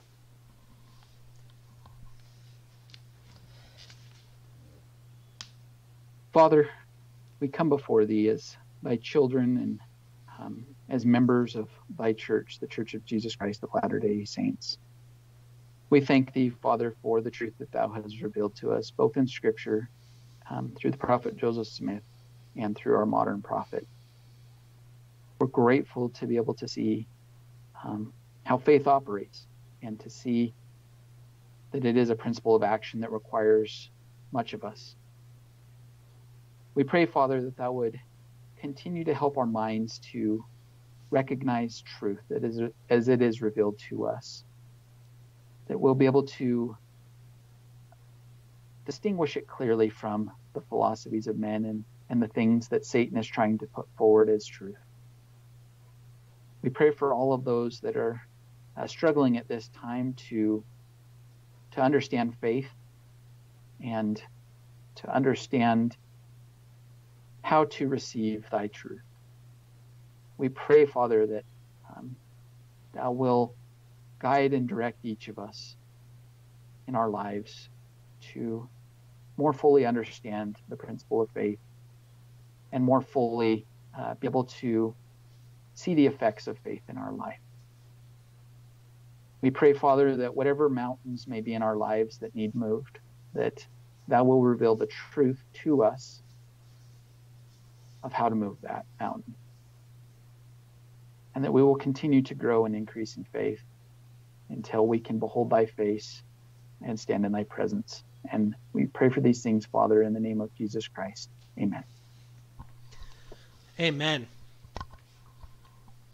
I just keep thinking of things that I forgot to mention. So I forgot to mention the Mother's Day, but I really wanted to thank Blake's family for this, because I know it's a sacrifice and to do these. And so we're grateful for her allowing that to happen. But I just thought of something else that I forgot to say, and that was to thank you for putting out paper and sharing your work with me. Kim just put out a video that was fantastic, and I loved listening to it. And I don't even know how to say it. Roquin has been putting out some papers that they've been putting together. Silver put together a paper on temporal preparedness and shared that in the Discord.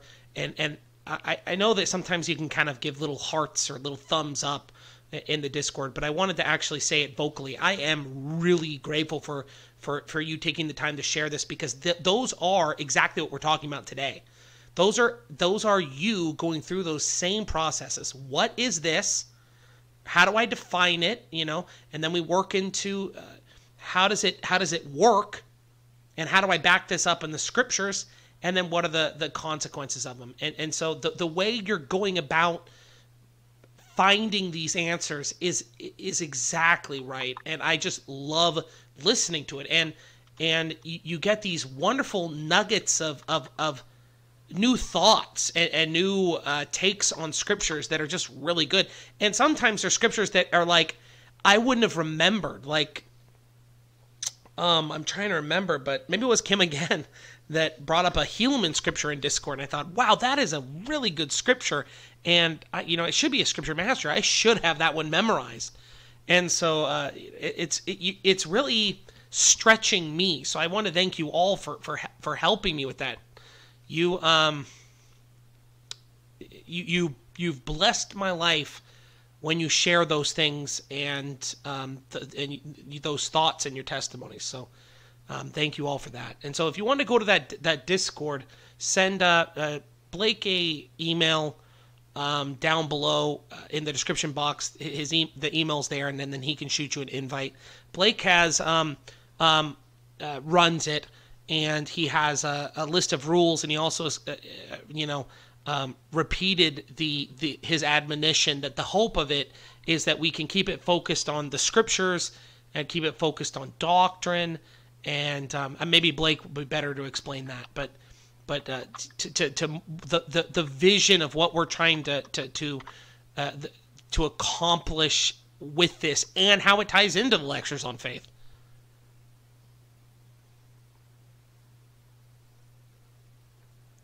Yeah. First of all, I do want to say, like, even though like I created the Discord, like I started the account and everything, it's not my Discord channel. Like I've had the Defending Zion channel before. It's not Micah's channel. It is really a laboratory for all of us to share in. All of us have insights and understanding that that would really help to increase the faith of others and help us to understand truth better. And so I hope we'll think of Discord as that kind of a forum where we can share truth, we can focus on the scriptures, and we can understand things maybe at a little deeper level than we're used to. In the Discord, it's broken down according to topics, so we try to keep the topics in each channel focused on that topic, right? And like Micah said, I'll just add my witness too, that there are some really profound things that have been shared in there that I think benefit us as saints right here and now, where we're at in the last days. So I know also that there's, when people express themselves, there's a lot of potential for people to misunderstand or to perhaps be offended or to not really like the way something is said. And I see that as a great opportunity for us, all of us, to really understand how to become a Zion people, how to become of one heart and one mind.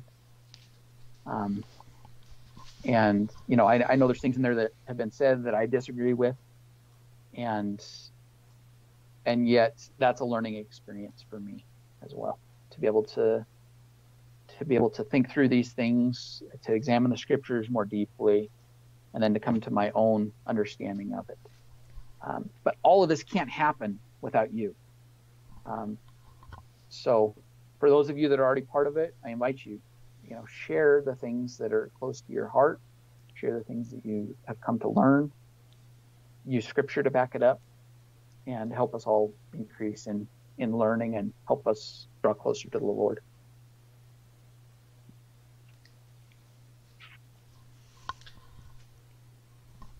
Yeah, and some of those things are that provided are just like really, really, really good.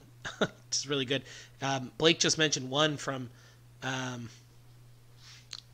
in the Gifts of the Spirit channel where they went over those things. Really good, really good. And the other thing is that you're going to start to see concerts of clarity with things, or you're going to start to see that people don't have a leg to stand on. That's what you're going to start to see. So when Micah comes out and he quotes even just quoting an apostle, right, and says, okay, the New Jerusalem or Brigham Young, New Jerusalem's going to be in over here, and then the Old Jerusalem's going to be there, and then we're going to have the great and dreadful day. That doesn't mean anything, even that on its own. When we get to those concerts of clarity, and when people start going, okay, if that's true, let me just keep reading and keep reading and keep reading, is brought back over and over and over again, that concert of clarity. And people are finding quotes and they go, geez, look at this. Here's somebody that was quoting and talked about the New Jerusalem being built, the Savior appearing in Old Jerusalem, and then the great and dreadful day, and then the millennium beginning. And it's like you're going to start to see concerts of clarity. It's not just a quote. There isn't just a quote from somebody. You're going to see something happening over and over and over again. And what you get, which is fun in a more Discord that's centered on Scripture, like that's what we're trying to do, is that you'll go to a chat like Joseph Smith returning or something, and somebody will say, hey, here's another here's another quote that has to do with this, and you go, oh my gosh, I never heard that one. Or here's another quote that deals with recognizing spirits or something. Or here's another quote that deals with these doctrines, and you can go, wow, I'm starting to sense a concert of clarity. And then, like Blake said, there might be somebody or something that says, well, I thought that this was the way it was. I thought this is the way it was. And what you're going to find is that there is no concert of clarity with that, right? So that's the contrast that hopefully we can see, and we can arrive at stuff. And like I said earlier in this, if we're going down the same road, it doesn't matter what side of the road we're on, so long as we're going down the same road. You know, there might be times when Blake will read a scripture and go, I think that maybe we need to look at this a little different way. And I'll read a scripture and go, nah, I think that's on the right side of the road, but we're still on the same road, right? It's not like we're way off in left field where we're just like, we're going to throw that out entirely and just be like, New Jerusalem's all figurative. You know, it's whoa, hey, let's stay on the road, folks. And so I think it's done a very good job of that. And Blake has done gone out of his way to mention often that this is not supposed to be a Micah or Blake thing. I have hopefully you will see, but I try to not post as much. And occasionally Blake will post something and he'll say, Micah, don't respond to this. And so we're trying to get other people to and there's no offense in that. Like, that's good. The point of this is that we want to hear you break down the scriptures. That's what we want to hear. We don't want to just hear an echo chamber unless it's the truth, right? Unless it's like, something like, we love the Savior. We don't want you to come in and say, well, maybe the Savior wasn't the Savior. Like, nah, but like, we could have an echo chamber in that, but like, there needs to be a grounding in the scriptures, and I think we've done a pretty good job on that. I think it's done a pretty good job on that, and it's almost entirely self-regulated. And so, by almost entirely, I would say from what I know, it's pretty much entirely self-regulated. So, I'm really glad that there's a lot of people in there. It's up to like 200 people, and I think people aren't getting too crazy with it, and I think that there's been some things provided there. For example, like from Roquin, who says that he has to watch the firesides after the fact, and so you don't get but he does watch them, but you don't get to actually interact with him very much on the fireside. But he has produced some very good, thought out, like one of the ones that he started to break down with Last Day's Timeline. He did a Excel sheet and started to break down all of the different sets of scriptures from Moses, Matthew, Joseph Smith Matthew, Doctrine and Covenants 88. I mean, it was just, and what I do when I do my papers is I'll just list all the scriptures. I'll just say this, and I'll just list all the scriptures, this, and all the scriptures. What he did was he put it all in an Excel so that you could see all the scriptures side by side, which was a very cool way to do it. So I forgot what he even called that. He probably just said his thoughts, or his what did he call that? I don't even remember what he called that. Did a very good job on it, though. Yeah, it was something basic. It's simple. And the thing that kind of surprised me, because you may have not seen this, because he posted it like, I think it was after midnight, and of course I work graveyard, so I'm already awake. But literally from the time I asked him the question to the time he did it, it was not more than like an hour and a half. And so I'm pretty sure that like these were things that he had already been thinking about, and then he just put them down on this spreadsheet.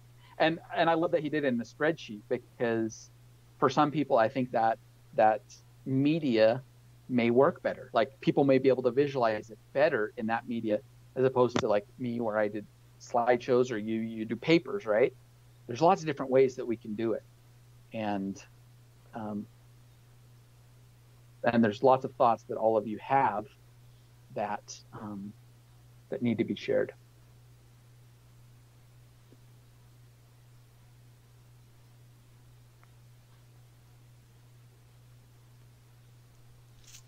And I also don't. It's people read my voice and they really don't like it. I thought Nate was just hilarious, but when he was talking about how he heard my voice for the first time, but reading words, I think in some cases is even more difficult because there's zero emotion in words. And so, there's no emotion, there's no fluff. And so be ultra forgiving in the Discord because people might not be trying to be offensive. It's just sometimes the way we write is just shorthand. And so it could you could be reading it, it could seem very abrupt and very sharp. But it's just we're lazy. We don't want to type all that, and so it's just the one of the shortcomings of the medium of having to type everything. And so try not to take offense, and to try to be easy tempered with things, because and you else you can do is if there is something like this and nobody's used it for this, but I might suggest it, is that there is an ability to pop into a vocal section of Discord too. And if there is something that you think, maybe just have some people pop in there and just talk in person and just be like, and hear each other's voices, because sometimes that's might help too. But I'm not saying that this has happened in Discord. I'm just saying that can be a mistake, I think, in Discord, that sometimes we'll read things that just aren't there. And so and that's why I've tried not to comment as much as well, because I think that sometimes people will read me as being sharp or upset, and it's like I'll type something in 13 seconds, and then I'll turn around and throw a ball with my son sitting here, right? And so it's like, I'm not upset. I'm not, like, I am one of the most, like, non-excitable people around. But, if I'm typing something really, really quick, it might come across as short or whatever. But anyway, and so because I would just say be aware that that's the case. There is Fire Nice. There is a vocal. Oh yeah, he just said that. Okay. Oh, you can read people's comments out loud? I didn't know about that. Yeah. There's actually a thing. You have to go to the individual comment. And then I think you right click or something, and it will say like read comment, and it's a woman's voice, and it's not like Siri or weird, like those weird robotic. It actually sounds like a person speaking a little bit, which may be a little weird, I guess, if it's a guy commenting and reading in a woman's voice. But whatever. Anyway, for like Fire Nice, it may help you if that's how you learn better, is by hearing. Yeah, and Lad White just put out a good point, and that's I'm trying to avoid my thoughts, right? Micah has political thoughts, like Blake said at the beginning. Some of us had some hobbies like shooting guns. Like there is a Micah behind there, but I try not to talk about him because who cares, right? Like, who cares if Micah likes fishing, right? Like, who cares? I feel like we can unite better on the doctrine and leave a lot of that other stuff out. And so I'm trying not to put my opinions in there. And I know sometimes I will do that. So I apologize for that. Sometimes I'll say things that I think are common knowledge in the church, but just aren't. So I'll quote some scriptures like, well, the Lord won't do anything but he revealed his secret unto his servants, the prophets. And I'll say something like that. And then somebody will say, well, that's just your opinion. And I'll go, no, that was Amos 3:7.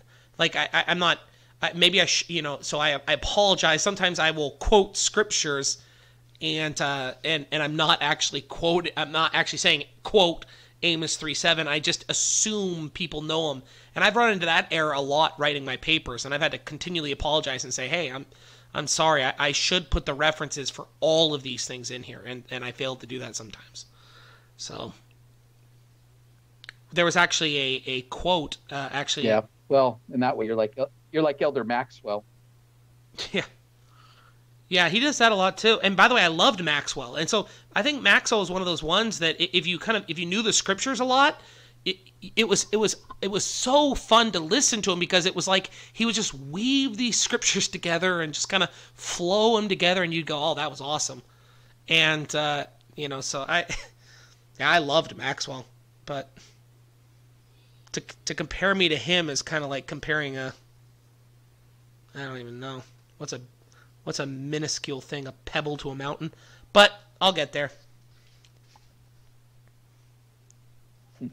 I'm afraid when Oaks dies.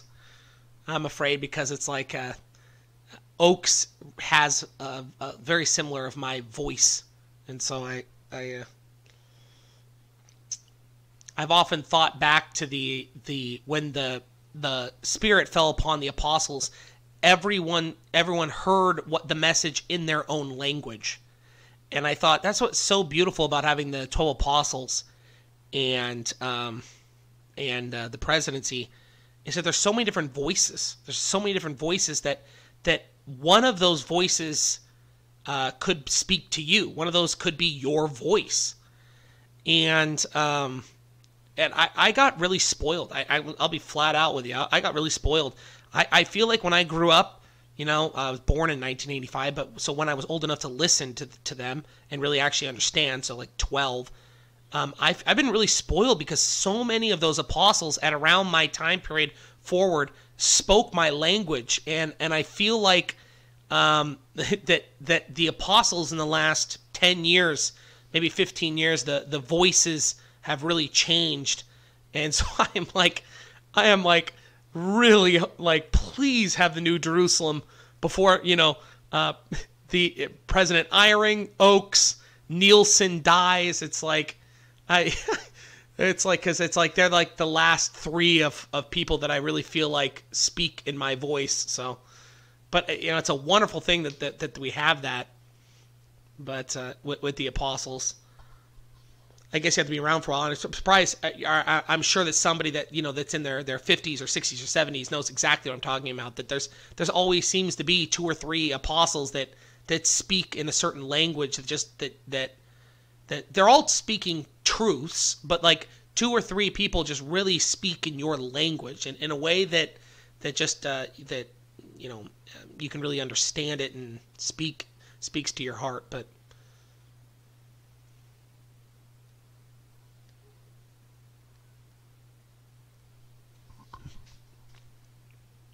shoot, we don't have any questions tonight. It looks like we've answered all questions. So.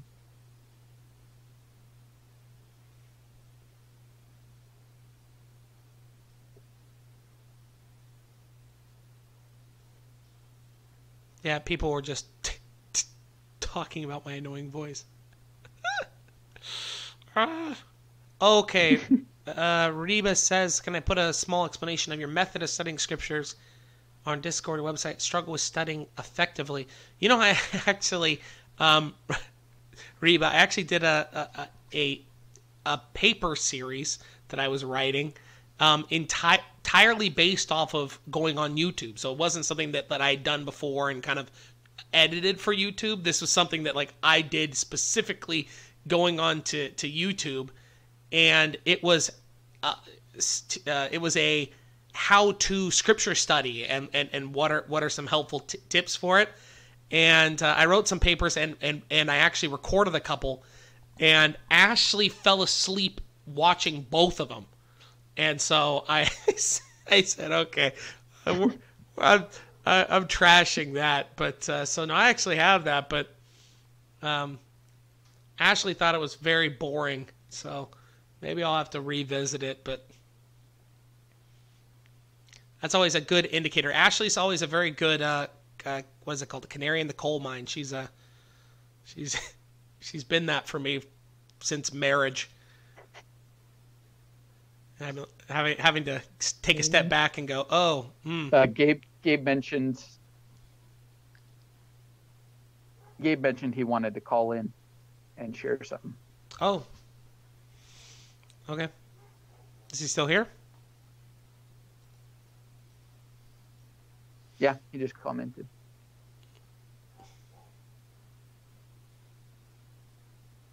He can, if he's on Skype, he can just call me, and I think it'll just be added into the call.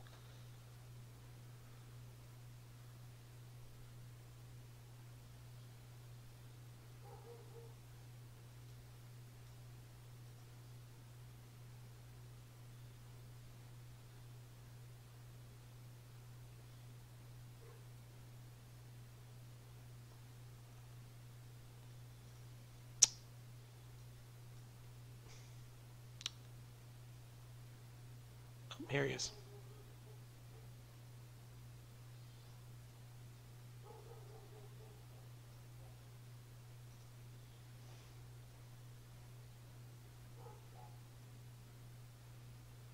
Well, it says that I've merged calls, but I don't know if he's here yet.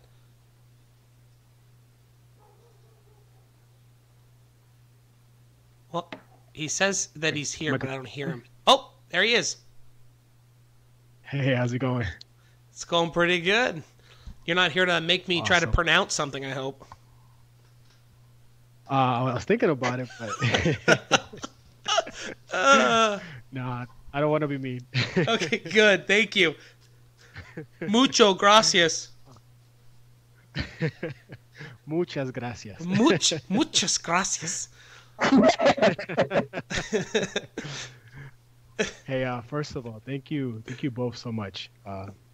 The fireside's been amazing today, and there was a section where Blake was, I can't remember what question it was, probably question 5, but he was talking about it, and it completely flashed the story for my mission into my mind. That's pretty much like my, I know I receive a personal revelation story kind of a thing. But I wanted to share with you guys because it's like identical, okay, to the description. And Ishak, I wanted to share that first. So I served in Long Beach, California, and we had a section of our mission. It was Catalina Island. I don't know if y'all familiar with the area, but we had missionaries there. So I was sent there. So it was just me and my companion at the time, and there's nobody else. There's a small, well, I don't know about now, but there's a small group on the island, and we would help with sacrament and all that stuff. Anyway, point is that when we were there, we were literally like everything, Relief Society president, you can name it, you call it. We did everything for the church, while we're there. And one of our main objectives as well was to establish a relationship with the people, but also the different departments of the government that was there. So for example, like Parks and Recs, for example, we were really close to the people there. They were really nice to us. And anyway, we had an experience where we would help, we would provide service with the Parks and Recs department. And one time it was around Halloween, near Halloween time. They, one of the guys that worked there, like, hey, we're building like a haunted house kind of a thing. You guys should come by. And we're like, yeah, we'll see what we can do. We're trying to, avoid it, but at the same time, trying not to offend people, right? And anyway, so after a while, days come and he's, oh, you should come by. And we're like, okay, maybe we'll just go support, see how they're doing. Maybe it's not going to be too bad, And I remember me and my companion, we start going to this place, and we have this, we think it's going to be like this, like very kid-friendly situation. We get in, and it ends up not being. This guy was like incredible at decorating and stuff like that. It looked really kind of like very Hollywoodish, very realistic. And we shouldn't have been there, And I remember there was a small tunnel, and they had to kind of crawl through, and me and my companion are crawling through it, and we feel the Spirit say, get out. And I felt it, and I looked at my companion, and he's like, you feel that? Like, oh, yeah, I think so. We keep going, get out. Twice, right? We keep going. The third time came, the spirit was completely gone. Like, and you know, when you're a missionary, you know when the spirit is gone.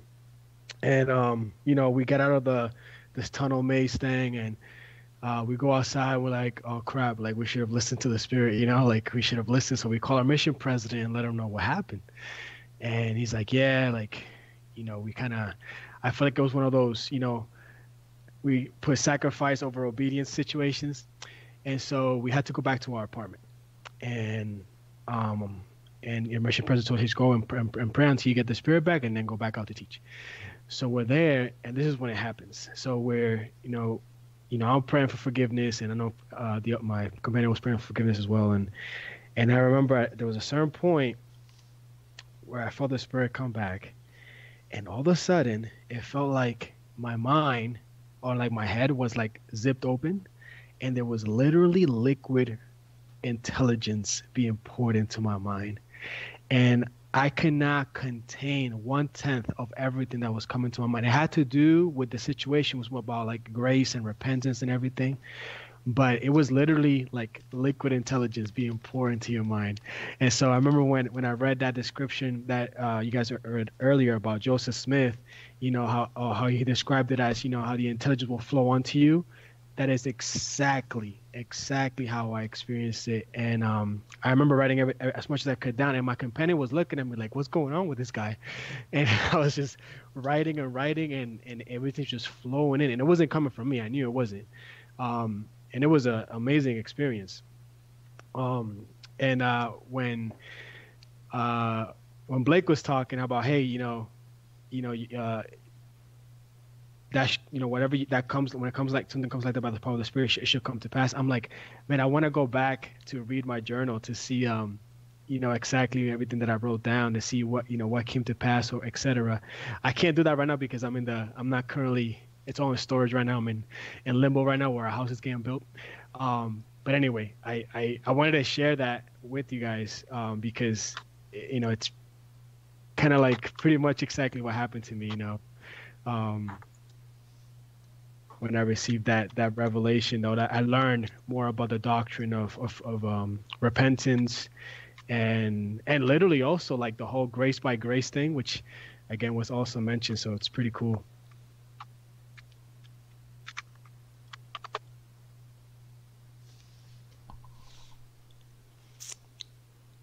Did I lose Blake? No, I'm here. Whoa. I'm kind of in awe at that story. That's a pretty cool story, to be able to like actually experience that feeling. And like you have a good way of describing it too, Gabe. Like where literally you feel this flow or this rush of like truth coming or revelation coming. And you're just trying to like write as fast as you can to make sure you get everything down that is coming to you, right? Yep. I've experienced that too, and you described it perfectly. Yeah, it was pretty incredible. It hasn't happened to me since in that, extreme, but it's something that I will never forget. And it was amazing. I wanted to add something else too. I'm so grateful that we talking about the lectures on faith. And what I wanted to mention is this. It's been great this past year, like really learning and really understanding the doctrine, especially when it comes to the latter days and upcoming events, and the Lord's second coming, redemption of Zion, all this. And it's really obviously super important.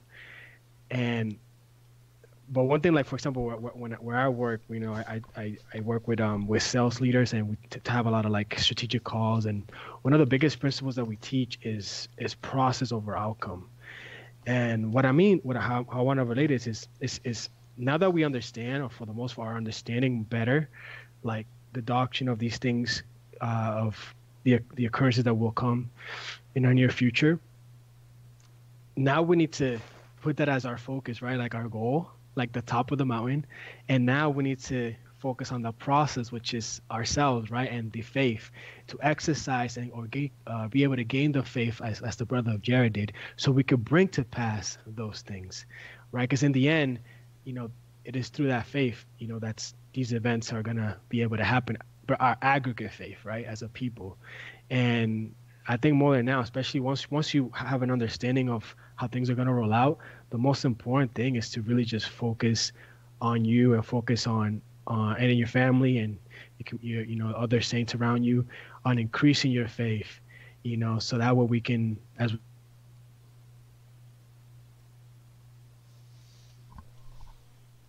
Oh, I think we lost Gabe.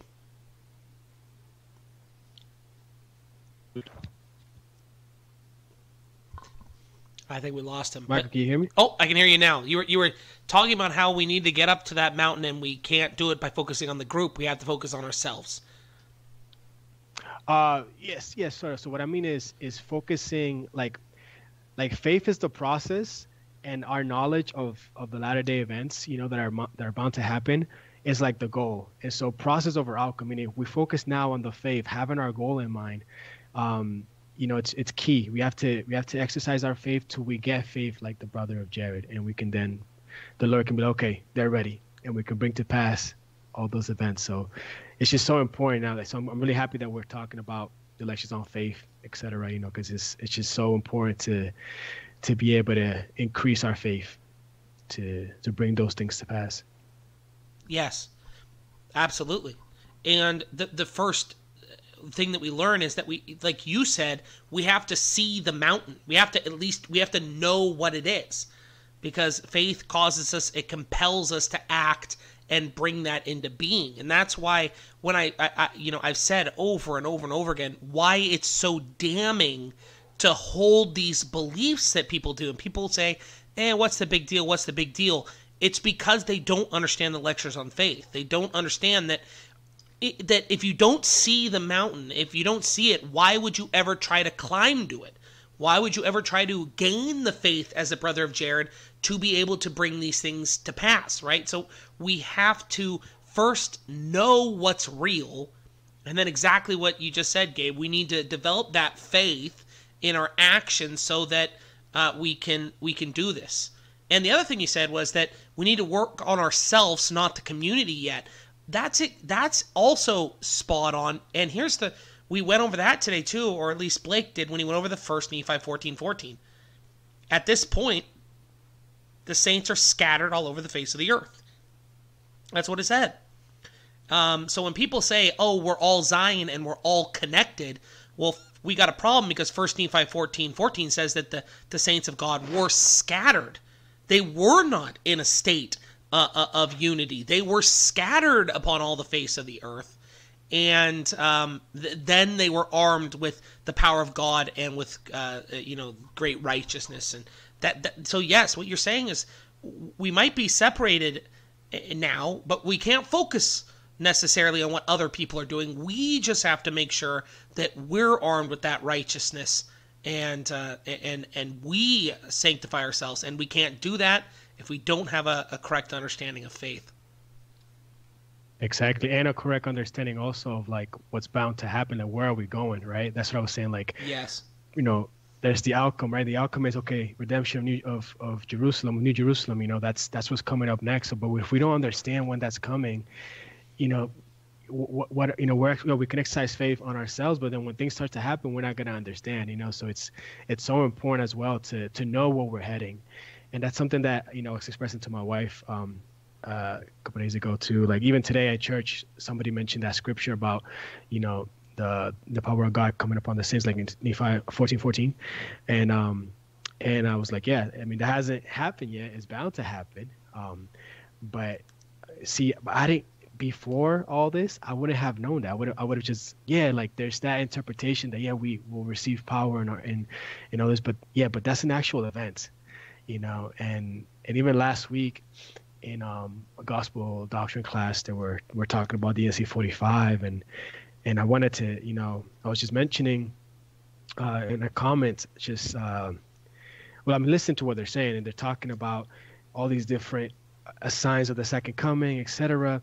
But I noticed that they're not tying it to something. It's just like, okay, well, do you understand that there's at least, 4 different appearances of the Savior at least, and so if you don't understand that this specific sign applies to this here, then you're not gonna know when this is gonna happen. You're gonna miss the mark. You're gonna be looking for the grand dreadful day, and he's gonna be come to New Jerusalem. He's gonna come to, Adam on Diamond, and you're still looking for the grand dreadful day, but not knowing that he's already come to these other events. And part of that is because it's important for us to understand the knowledge, so then we can exercise our faith even more properly or more correctly, towards those events. Like, I know I want to be holy. I want to have faith like the brother Jared, because I want to bring to pass, the redemption of Zion, which is, again, the closest events. Yeah. Exactly right. That is spot on. That's spot on. And that's exactly what it says here. If we don't have that goal, how are we going to exercise faith? Nobody would act. And that's why it's so hard to hear people teach against New Jerusalem. It's like the New Jerusalem is the single most beautiful, pure things in our church, something that we can strive towards to get, that is something, by the way, that Joseph failed to get the saints to fully grasp in his time period, and something that Brigham Young failed to get the people at that time to grasp. They preached it and preached it, but the saints just they love the world, and they need to have a love for the Savior, and they need to have a love for that city, and to build it up. And I am shocked every time I do these firesides, and every time I see how many people watch these videos, and I think there is people in the church, as quiet as they may be, that are getting it, and they understand why this is such a beautiful doctrine that we shouldn't just throw out. It is empowering, and it makes us want to get there. And not only that, you want to preach unity, get past racism, get past all these things. Why are we focused on racism? Why are we focused on these things? Preach the New Jerusalem. I'll tell you what, preach the New Jerusalem and get people to buy into it, and all of a sudden it does not matter if Gabe is white, black, Dominican. It doesn't matter what he is. If he is shoulder to shoulder with me facing Zion, all of a sudden all that other stuff fades to the back and it disappears. It fades to the back and just disappears. And you, that's why you have to have these goals. You have to, and God has always done that. He's always provided the goal. The end goal is me, right? The end goal is me, Jesus Christ. Eventually I want you to get to a point in time where you can see me. But man, this has been something that has been a hard time beating it. And another one that I could mention is Moses. Moses also failed. Jesus wanted to get the people on the mount, but the people were content with staying at the bottom of the mount. And Moses was like, no, this is not good enough. You want to be up there. That's where we want to be. We want you to see Jesus. That's the end goal. And you saw when the Jews decided, or the Hebrews decided, it's comfortable here down at the bottom, that, eventually, just like Joseph Smith, Moses was taken.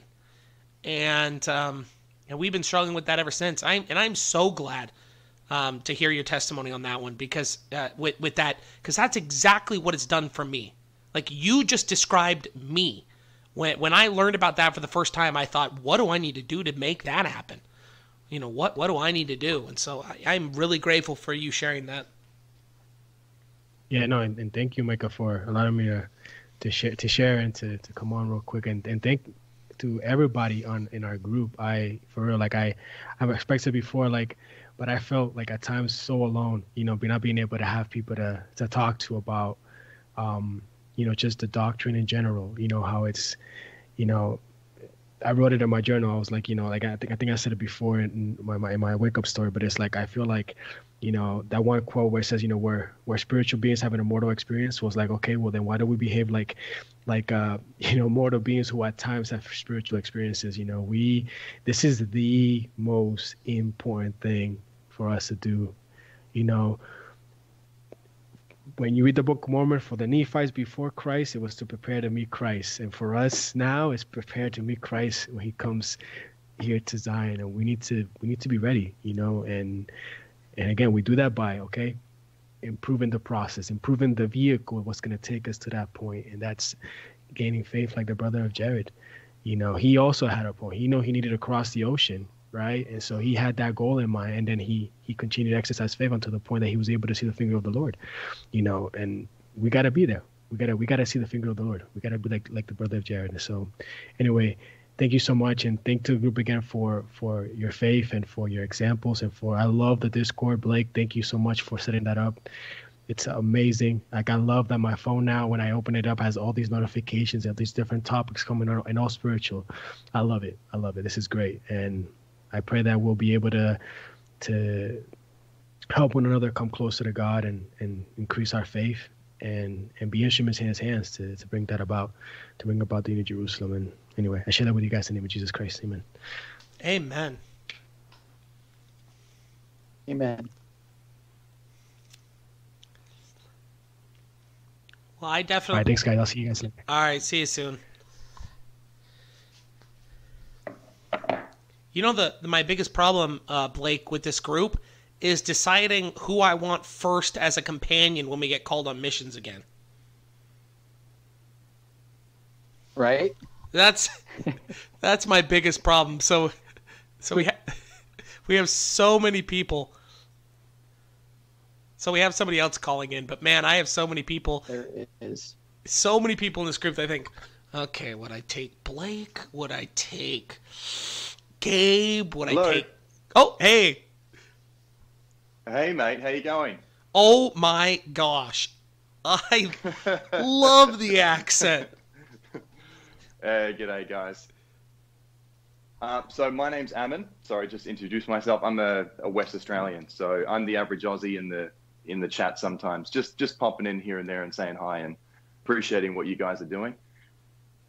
So yeah, I thought I'd just jump in and just have a quick chat. And first thing I just wanted to do is just say a big thank you, Micah, Ashley, Blake, everybody who's sharing, their stories, their papers, their information. What I want you guys to know, just from me at the moment, is people are genuinely waking up to what's going on all around the world. This is not a centralized thing. I've got what I feel for myself is a pretty powerful wake-up story. I'm not going to share it just right now because we're talking more on faith, but I just want you to know this is a global. It really is a global, international thing, and even us little Australians and I'm sure New Zealanders and on the Isles of the Sea, we're being touched, and we're seeing visions and we're dreaming dreams, and we're having these amazing spiritual experiences where we're waking up to the time of the time that we're in the very last days, and really understanding what we need to be doing to get ready for that. And what I will say as well is the strongest spiritual impressions I've ever felt in my entire life. I've served a mission and I've done a lot of things in the church. The strongest, most powerful, most pulling spiritual impressions that I've had has come to me in the past few months with regard to preparation for the second coming of Jesus Christ. And what's been amazing has been being able to jump onto YouTube, a public platform like YouTube, and see that there are people like yourselves out there giving out this information, sharing the inspiration and the revelations you've received, sharing the knowledge that you've gained over all these years. And just like the caller said before, just so grateful that, because I'm isolated, I don't have to feel isolated anymore because of the internet. A lot of people around here are yet to wake up, and I'm doing my best where I can to try and wake them up. But in the meantime, it's so nice to see that there are people all over the place that are awake with me, and we can talk and listen and share and understand together. So just firstly, just a huge thank you to all of you guys who are putting out that content. That's, can you still hear? Yeah, no, I can still Yeah. hear you. Thank you for that. That is something that Yeah. that's something that I've felt. I don't think Blake has mentioned that, but I don't think I'd be putting words in his mouth by saying that he's probably felt that too. But that's something that everyone has said, that in this scattered state, I'll tell you what, I felt really alone. And like I told an individual in Discord, I said I had a little pity party for myself, because I felt so alone. And the Lord said, basically, get on YouTube and figure this out. And it was almost like I don't know why I had to be humbled to get onto YouTube. I don't know why I had, because it's been one of the biggest blessings in my life to be able to meet the says he's average but not so average Aussie, and to meet these people all over the world and just think, geez, I would love to be missionary companions with him, which is funny because everyone says that I remind them of the annoying companion. So I would want to be companions with all of you. All of you are saying, "Oh man, I don't know if you sound to me like one of my favorite companions. The thing that I love, and maybe this is just our shared personality. I love people telling it how it is. And one of the things that I love about your papers and everything that you do, I share this with my brother and I. We're exactly the same. We love people. We're Aussies, right? We just love people to cut the crap and just tell us how it is. Just give it to us and tell us how you feel. And don't be worried about the consequences of telling us how you feel. And I feel like all of your papers and all of the stories and everything you share, you're skipping past the garbage. You're skipping past all of it. And you're just getting right down to the nitty gritty. And you're telling us exactly how you feel. And that rawness and that realness is, it's so refreshing in a world full of people trying to be pleasers. I don't need pleasers. I just need the truth. You know what I'm saying? Absolutely. You're speaking my language here, average officer. Yeah, mate. Yeah, mate. Yeah, buddy. Okay. So I don't want to take up all your time, right? But I just wanted to share, like, because we're talking about faith today, I just wanted to jump in and actually, before I say that, I just want to say this one more thing. A huge spiritual impression, similar to the one that you've had, to jump onto YouTube or a similar platform and do something similar. Now, I'm not anywhere near as clever as you as putting together these papers, but I just have a very strong impression that I need to be getting on and at least talking about these things, because I feel like I need to be doing my part as well. And I love trying to create content. So it's not something I don't love doing. The only hesitation I've had is I'm always hesitating to think, like, how do I present it? How do I do it? How do I get started? And I think what I really need to do is just bite the bullet and start with something, and something builds momentum into another thing, and go from there. But you've really inspired me, and I'll definitely get on that and get on that soon. Well, I hope you do, because if we get you with your voice teaching what I'm doing with my voice, I don't know how we can lose, Ammon. Mate, we'll tag team it. We're gonna get it done.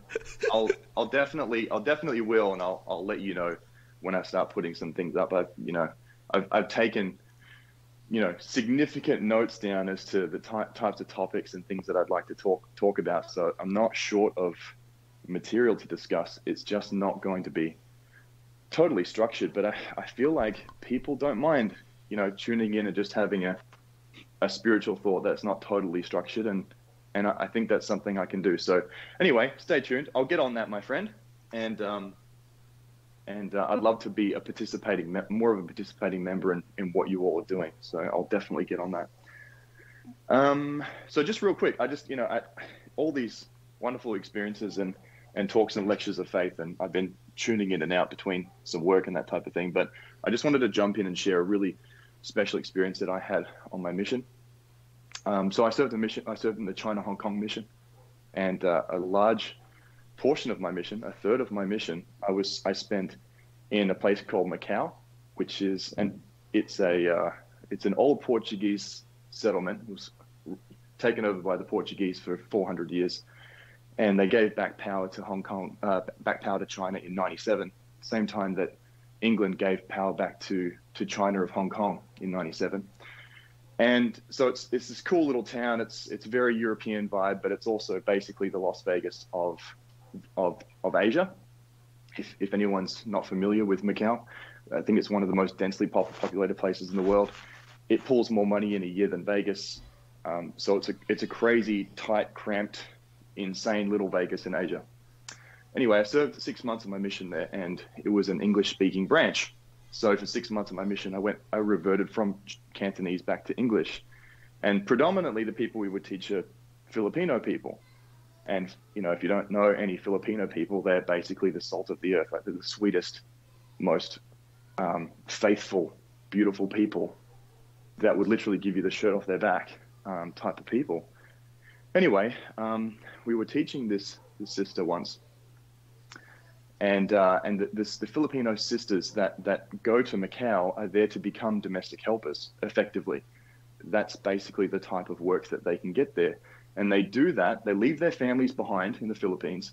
They fly over to Hong Kong. They fly to Macau to try and earn a little bit more money so they can send it back to their families. So they make this huge life sacrifice to leave the country in order to make enough to make ends meet back home. So it's sort of a huge mission for them. Like, take my hat off to them. But work is obviously very hard to come by in Macau. And these women, they only have a very short period of time to find work before they effectively get kicked out of the country.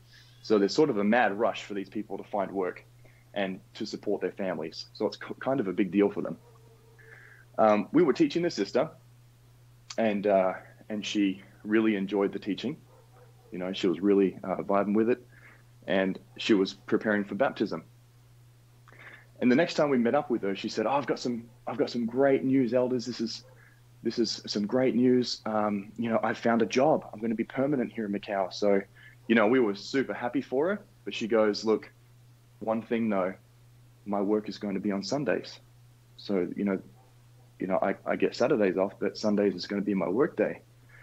We were told in that area, we of course couldn't, we couldn't baptize someone in that area that couldn't attend church.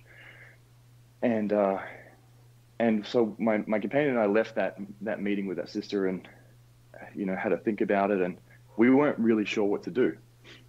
We didn't feel like we could tell her, well, what you have to do is quit your job, because if she quit her job, she would be deported back to her country, at the risk of not being able to support her family. And so we were sort of not really sure what to do, but relied on the Spirit and planned to meet with her again. And the next time we met with her, I remember sitting in our lesson, and after we'd shared some thoughts with her, the Spirit very specifically came to me and said, I don't know if it was words or just the impression to me, if she quits her job, she'll be completely taken care of. As long as she's willing to put her faith in me, I'll take care of her. And so in that lesson, I committed her to quit her job, knowing full well that if she quit her job, she could be deported, she could lose everything, and she may not be able to sustain her family. And she agreed to do it on the spot. And I was shocked. I was shocked that the Spirit told me to do that. I was shocked that I was strong enough to make that invitation. And I left there a little bit shaky, but I knew that impression had not come from me. It had come from God. So my companion and I were like, okay, well, what we need to do now is everything we possibly can to support this commitment we've given. So we immediately began to fast, and we started fasting. In our fast, we said to Heavenly Father, please help her, if it be thy will, to find another job, or to go home, if it be thy will. But just help us understand how we can be involved in this. The next morning we woke up, and something happened that has never happened to me before or since that day. We received a phone call from a sister in the ward branch, very small branch. And she said, elders, do you know anyone that needs a job? And we just about broke down. And we couldn't have been happier. So we called her up. She was over the moon. She told us she was going to take the job. Everything was wonderful. About a week passes. We go and meet with her again, and we say, hey, you know, how's the job going? How's everything? And she said, Elders, I've left that job. I've decided I'm actually going to go home. I think I need to be with my family right now. You know, everything that I've learned here has sort of taught me that I need to be back home with my family. You know, we were a little bit, you know, disheartened. You know, we sort of thought, oh man, all of this happened to get her to this point, and now she's going back home. But, you know, we respectfully, you know, said our goodbyes, and off she went. Anyway, I served a few more months in that area, left that area, went back to a Chinese-speaking area, serving in a pretty difficult spot in Hong Kong, and not seeing a lot of success with people even speaking to us missionaries. I remember one day opening my mail, and opened the mail, and out popped a little photo. And it was a photo of her with her family in their baptismal whites. And she thanked us for bringing her the gospel so that she could go home and share it with her family and be baptized with her family. So I guess what I wanted to share is, you know, as long as we're willing to be the instrument in the hands of the Lord, as long as we're willing to exercise our faith and give people the opportunity to exercise their faith, we can see huge miracles. And I know ultimately she followed the Spirit, and she did the things that Heavenly Father wanted her to do, and it led to the beautiful conversion of her family. So yeah, that story sort of just came to me as I was listening to the teachings today, and I just wanted to share that with you. So thank you for sharing that. And you know, Hammond, you're yeah, I was just going to say your story is it highlights perfectly the principles that were taught today. Truth was revealed to you and your companion about this woman's situation. And as you revealed that to her, she then had to make that choice, right? Do I act upon that truth or do I not? And then as she did act upon it, we saw the effects of that faith, right? It was conversion. It was her feeling closer to her family. It was her, you know, receiving the gospel ultimately. So I think that's a very, very good example of everything that we've kind of been trying to talk about today. So thanks for sharing that. No worries, mate. Thank you. And the first example might have been to strengthen her faith, and so she did what she was asked, and she got the job, which is a miracle. And then maybe the second time when the Lord told her, okay, remember when I told you that I would take care of you, and I did? Maybe even if it was only a week later, you know. And then she goes, yes, I remember that. And then he says, go back home because I need you to do something there. And so the first instance made her or gave her the strength to be able to exercise maybe even greater faith by leaving and just flat out going home. And so, a perfect example about how we not only exercise faith, but it grows. Yeah, absolutely. No, it's a privilege to jump on and share that with you guys. I really appreciate it. And again, appreciate everything that you do. Don't let me take up too much of your time. I'll get involved with the Discord. I appreciate you guys getting that running. And again, thanks for all the content. And I'll keep in touch. Keep up the good work. I really appreciate it. All right. Thanks, Ammon. Thanks, legends. I'll speak to you soon. Thanks. All right. Bye. Bye. Well, that would be a great companion, too. Oh, my gosh. Man, there's so many good missionaries.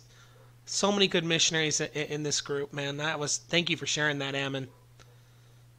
That was awesome, and that's the kind of faith that we're going to need.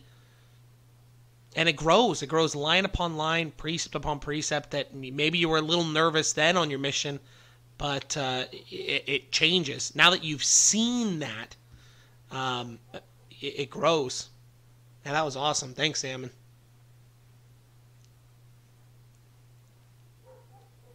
Man, I don't know, Blake. I don't know who to choose from this group, man. There are some giants in this group. I would be honored to go on missions with any one of these guys, just any one of them. Yeah. I would just hope a couple of them would take me. And it's getting me to think about. It's getting me to think about my own companions that I had on my mission, and thinking about that as a possible opportunity to talk more about some of these topics with them, because I still keep in contact with them, pretty regularly. So I think about, that we, this group really is the gathering of the gatherers, right? So we're gathering ourselves first, and then we go out and we help gather others that will be the gatherers in these last days. And so I think about those people that, that are spiritually receptive, and again, like Ammon shows, even, people in Australia, people in Macau, Taiwan, wherever, New Zealand, people in all these locations all over the earth right now, New Zealand, that are ready to hear this message and then to share it as well. And to where we might not be able to connect as well, maybe because of our limits, they're there on the ground. They're boots on the ground that are there that can teach and testify of these things. And so I think it's just amazing when we see the reach of all of this. And I've said this before, and I will say this again. This is purely speculative on my part, but this is my wisdom, and that is, you see somebody with, a desire to actually preach the gospel, like actually wants to talk to their neighbor, actually wants to share the gospel and to help people, not to make themselves. In fact, this is going back to what Blake said at the beginning of this. It's not to build yourself up. It's not to say, "Ooh, I'm great." But if you want to learn things to share with others, if you have that desire to lift other people up, inspiration starts flowing, and things start changing. And so I guess that's a little speculative, but Blake also confirmed that that's how it works in his life. And that's absolutely how it's worked in my life, and absolutely how I've seen it in other people's lives. People that talk a good talk, but who aren't willing to, that you can't feel the fire in their bones, that they want to get sent out. Just send me out and let's talk to people about the gospel, and let's do this. If you can't feel that's something. And I have never met or talked to Ammon before, but I felt the fire in his words. And I don't know if Blake has the same thing, but it's just, maybe there's a fire in Gabe. It was the same thing. It's just, there is a fire in people that have the conversion in their soul, just like, I guess I can relate this to the gospel, just like Lehi when he ate the fruit. The very first thing when you have actually eaten of that fruit is that you look around and you say, where are my family? Where are the people that I love? How can I get them to this tree? And it's just, I would love to, I loved my mission, but I also loved when it ended. So I wasn't one that wished that it ended. I thought, I'm going to keep doing this. And so I love hearing these missionary stories, and I love that there are people here that have that fire, and I can feel it. And I can tell you that if you feel that fire dying, that it's because you're not willing to share the gospel anymore. Just like Blake said at the beginning, you're no longer willing to share what you know. And if you can just keep that fire alive, just keep that fire alive to just want to share and lift your brothers and sisters up, man, doors will start getting opened up. Revelation will happen. And it doesn't matter if you're the last man standing in some cases. It doesn't matter. Because the Lord will be there with you step by step of the way. And you're going to be lifted up, and you're going to be built and supported. So, fantastic. Gabe and Ammon back to back, super good missionary, because man, is faith. And by the way, why were the lectures on faith given? The lectures on faith were given because these people were about to go off on missions. So Joseph said, I can't send you off on missions without an understanding of this.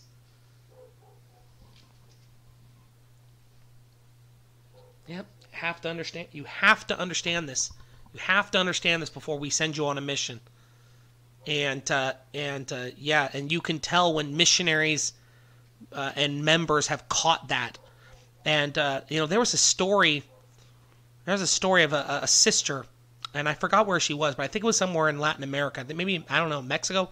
But the story was that she had a little notebook, and she was always happy wherever she went, and she was inviting people to gospel-related stuff on the subways, and I think, and I hear stories like that, and I just know so much about the individual right away, so much about the individual, and that's, once again, pure speculation. But man, I will tell you that somebody that has a burning desire to share the gospel, it is something that you cannot measure with gold. It is something that it is a reflection of somebody's personal conversion to the gospel, right? Or to anything, for that matter. You're talking about faith with anything. If you really love basketball, you know what is a real reflection on you really loving basketball? How many people do you talk about it? How many people do you try to drag into basketball matches? With any principle, the truest and most basic understanding of how much do you really love a thing? Feed my sheep. How much do you love this thing? Feed my sheep. How much do you love this thing? Feed my sheep. You really love it? You really love it? The manifestation of it is shown by your willingness or lack thereof to share it.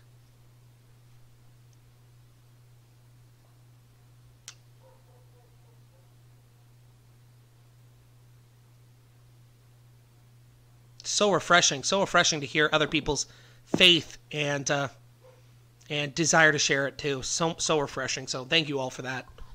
Thank you all for that. And I think that we're running out of time, so I will just, I just bore my testimony. I love the gospel, and I love sharing the gospel, and I would be proud to share the gospel with any of you. I'm so glad that the Lord humbled me and put me out here to meet all of you. I never would have met Gabe. I never would have met any of you. And now I feel like I know you. And now I feel like I want to go out back and, sow my crops and do my work and then go off on a 4-year mission.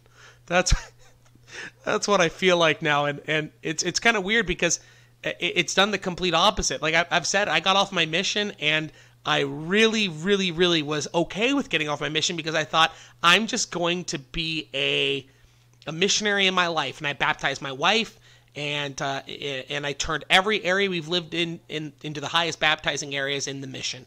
And so I've been okay with it. And COVID happened, and it drove me online, and now all of a sudden it's changed. I want to go back out and serve another mission again, and that is so weird for me, but YouTube has made me want that. I just preach of New Jerusalem and take it up a notch and go out on another mission with men like this. How awesome would that be to be counted worthy of those people? I'm ready when the Lord calls me for that mission. Amen. I am now ready for that. And I wasn't before. I was completely content with just doing missionary work wherever I lived, but man, now I am thirsty because I know that you're out there. I know that all of you are out there, and I would be happy for that. So I share my testimony of the principles of faith, and that when we act, the Lord rewards us, and those inspirations start to grow. And when the Lord told me to get on YouTube, when the Lord told us to do things, when we act, the Lord fulfills those promises almost immediately. I know that the Lord is real. I know He's real. And I long for the day that I can be in His embrace again, and we can build that city for Him and for the Lord and God that we love. And I share that with you in Jesus' name, amen. God bless, Godspeed, keep the faith.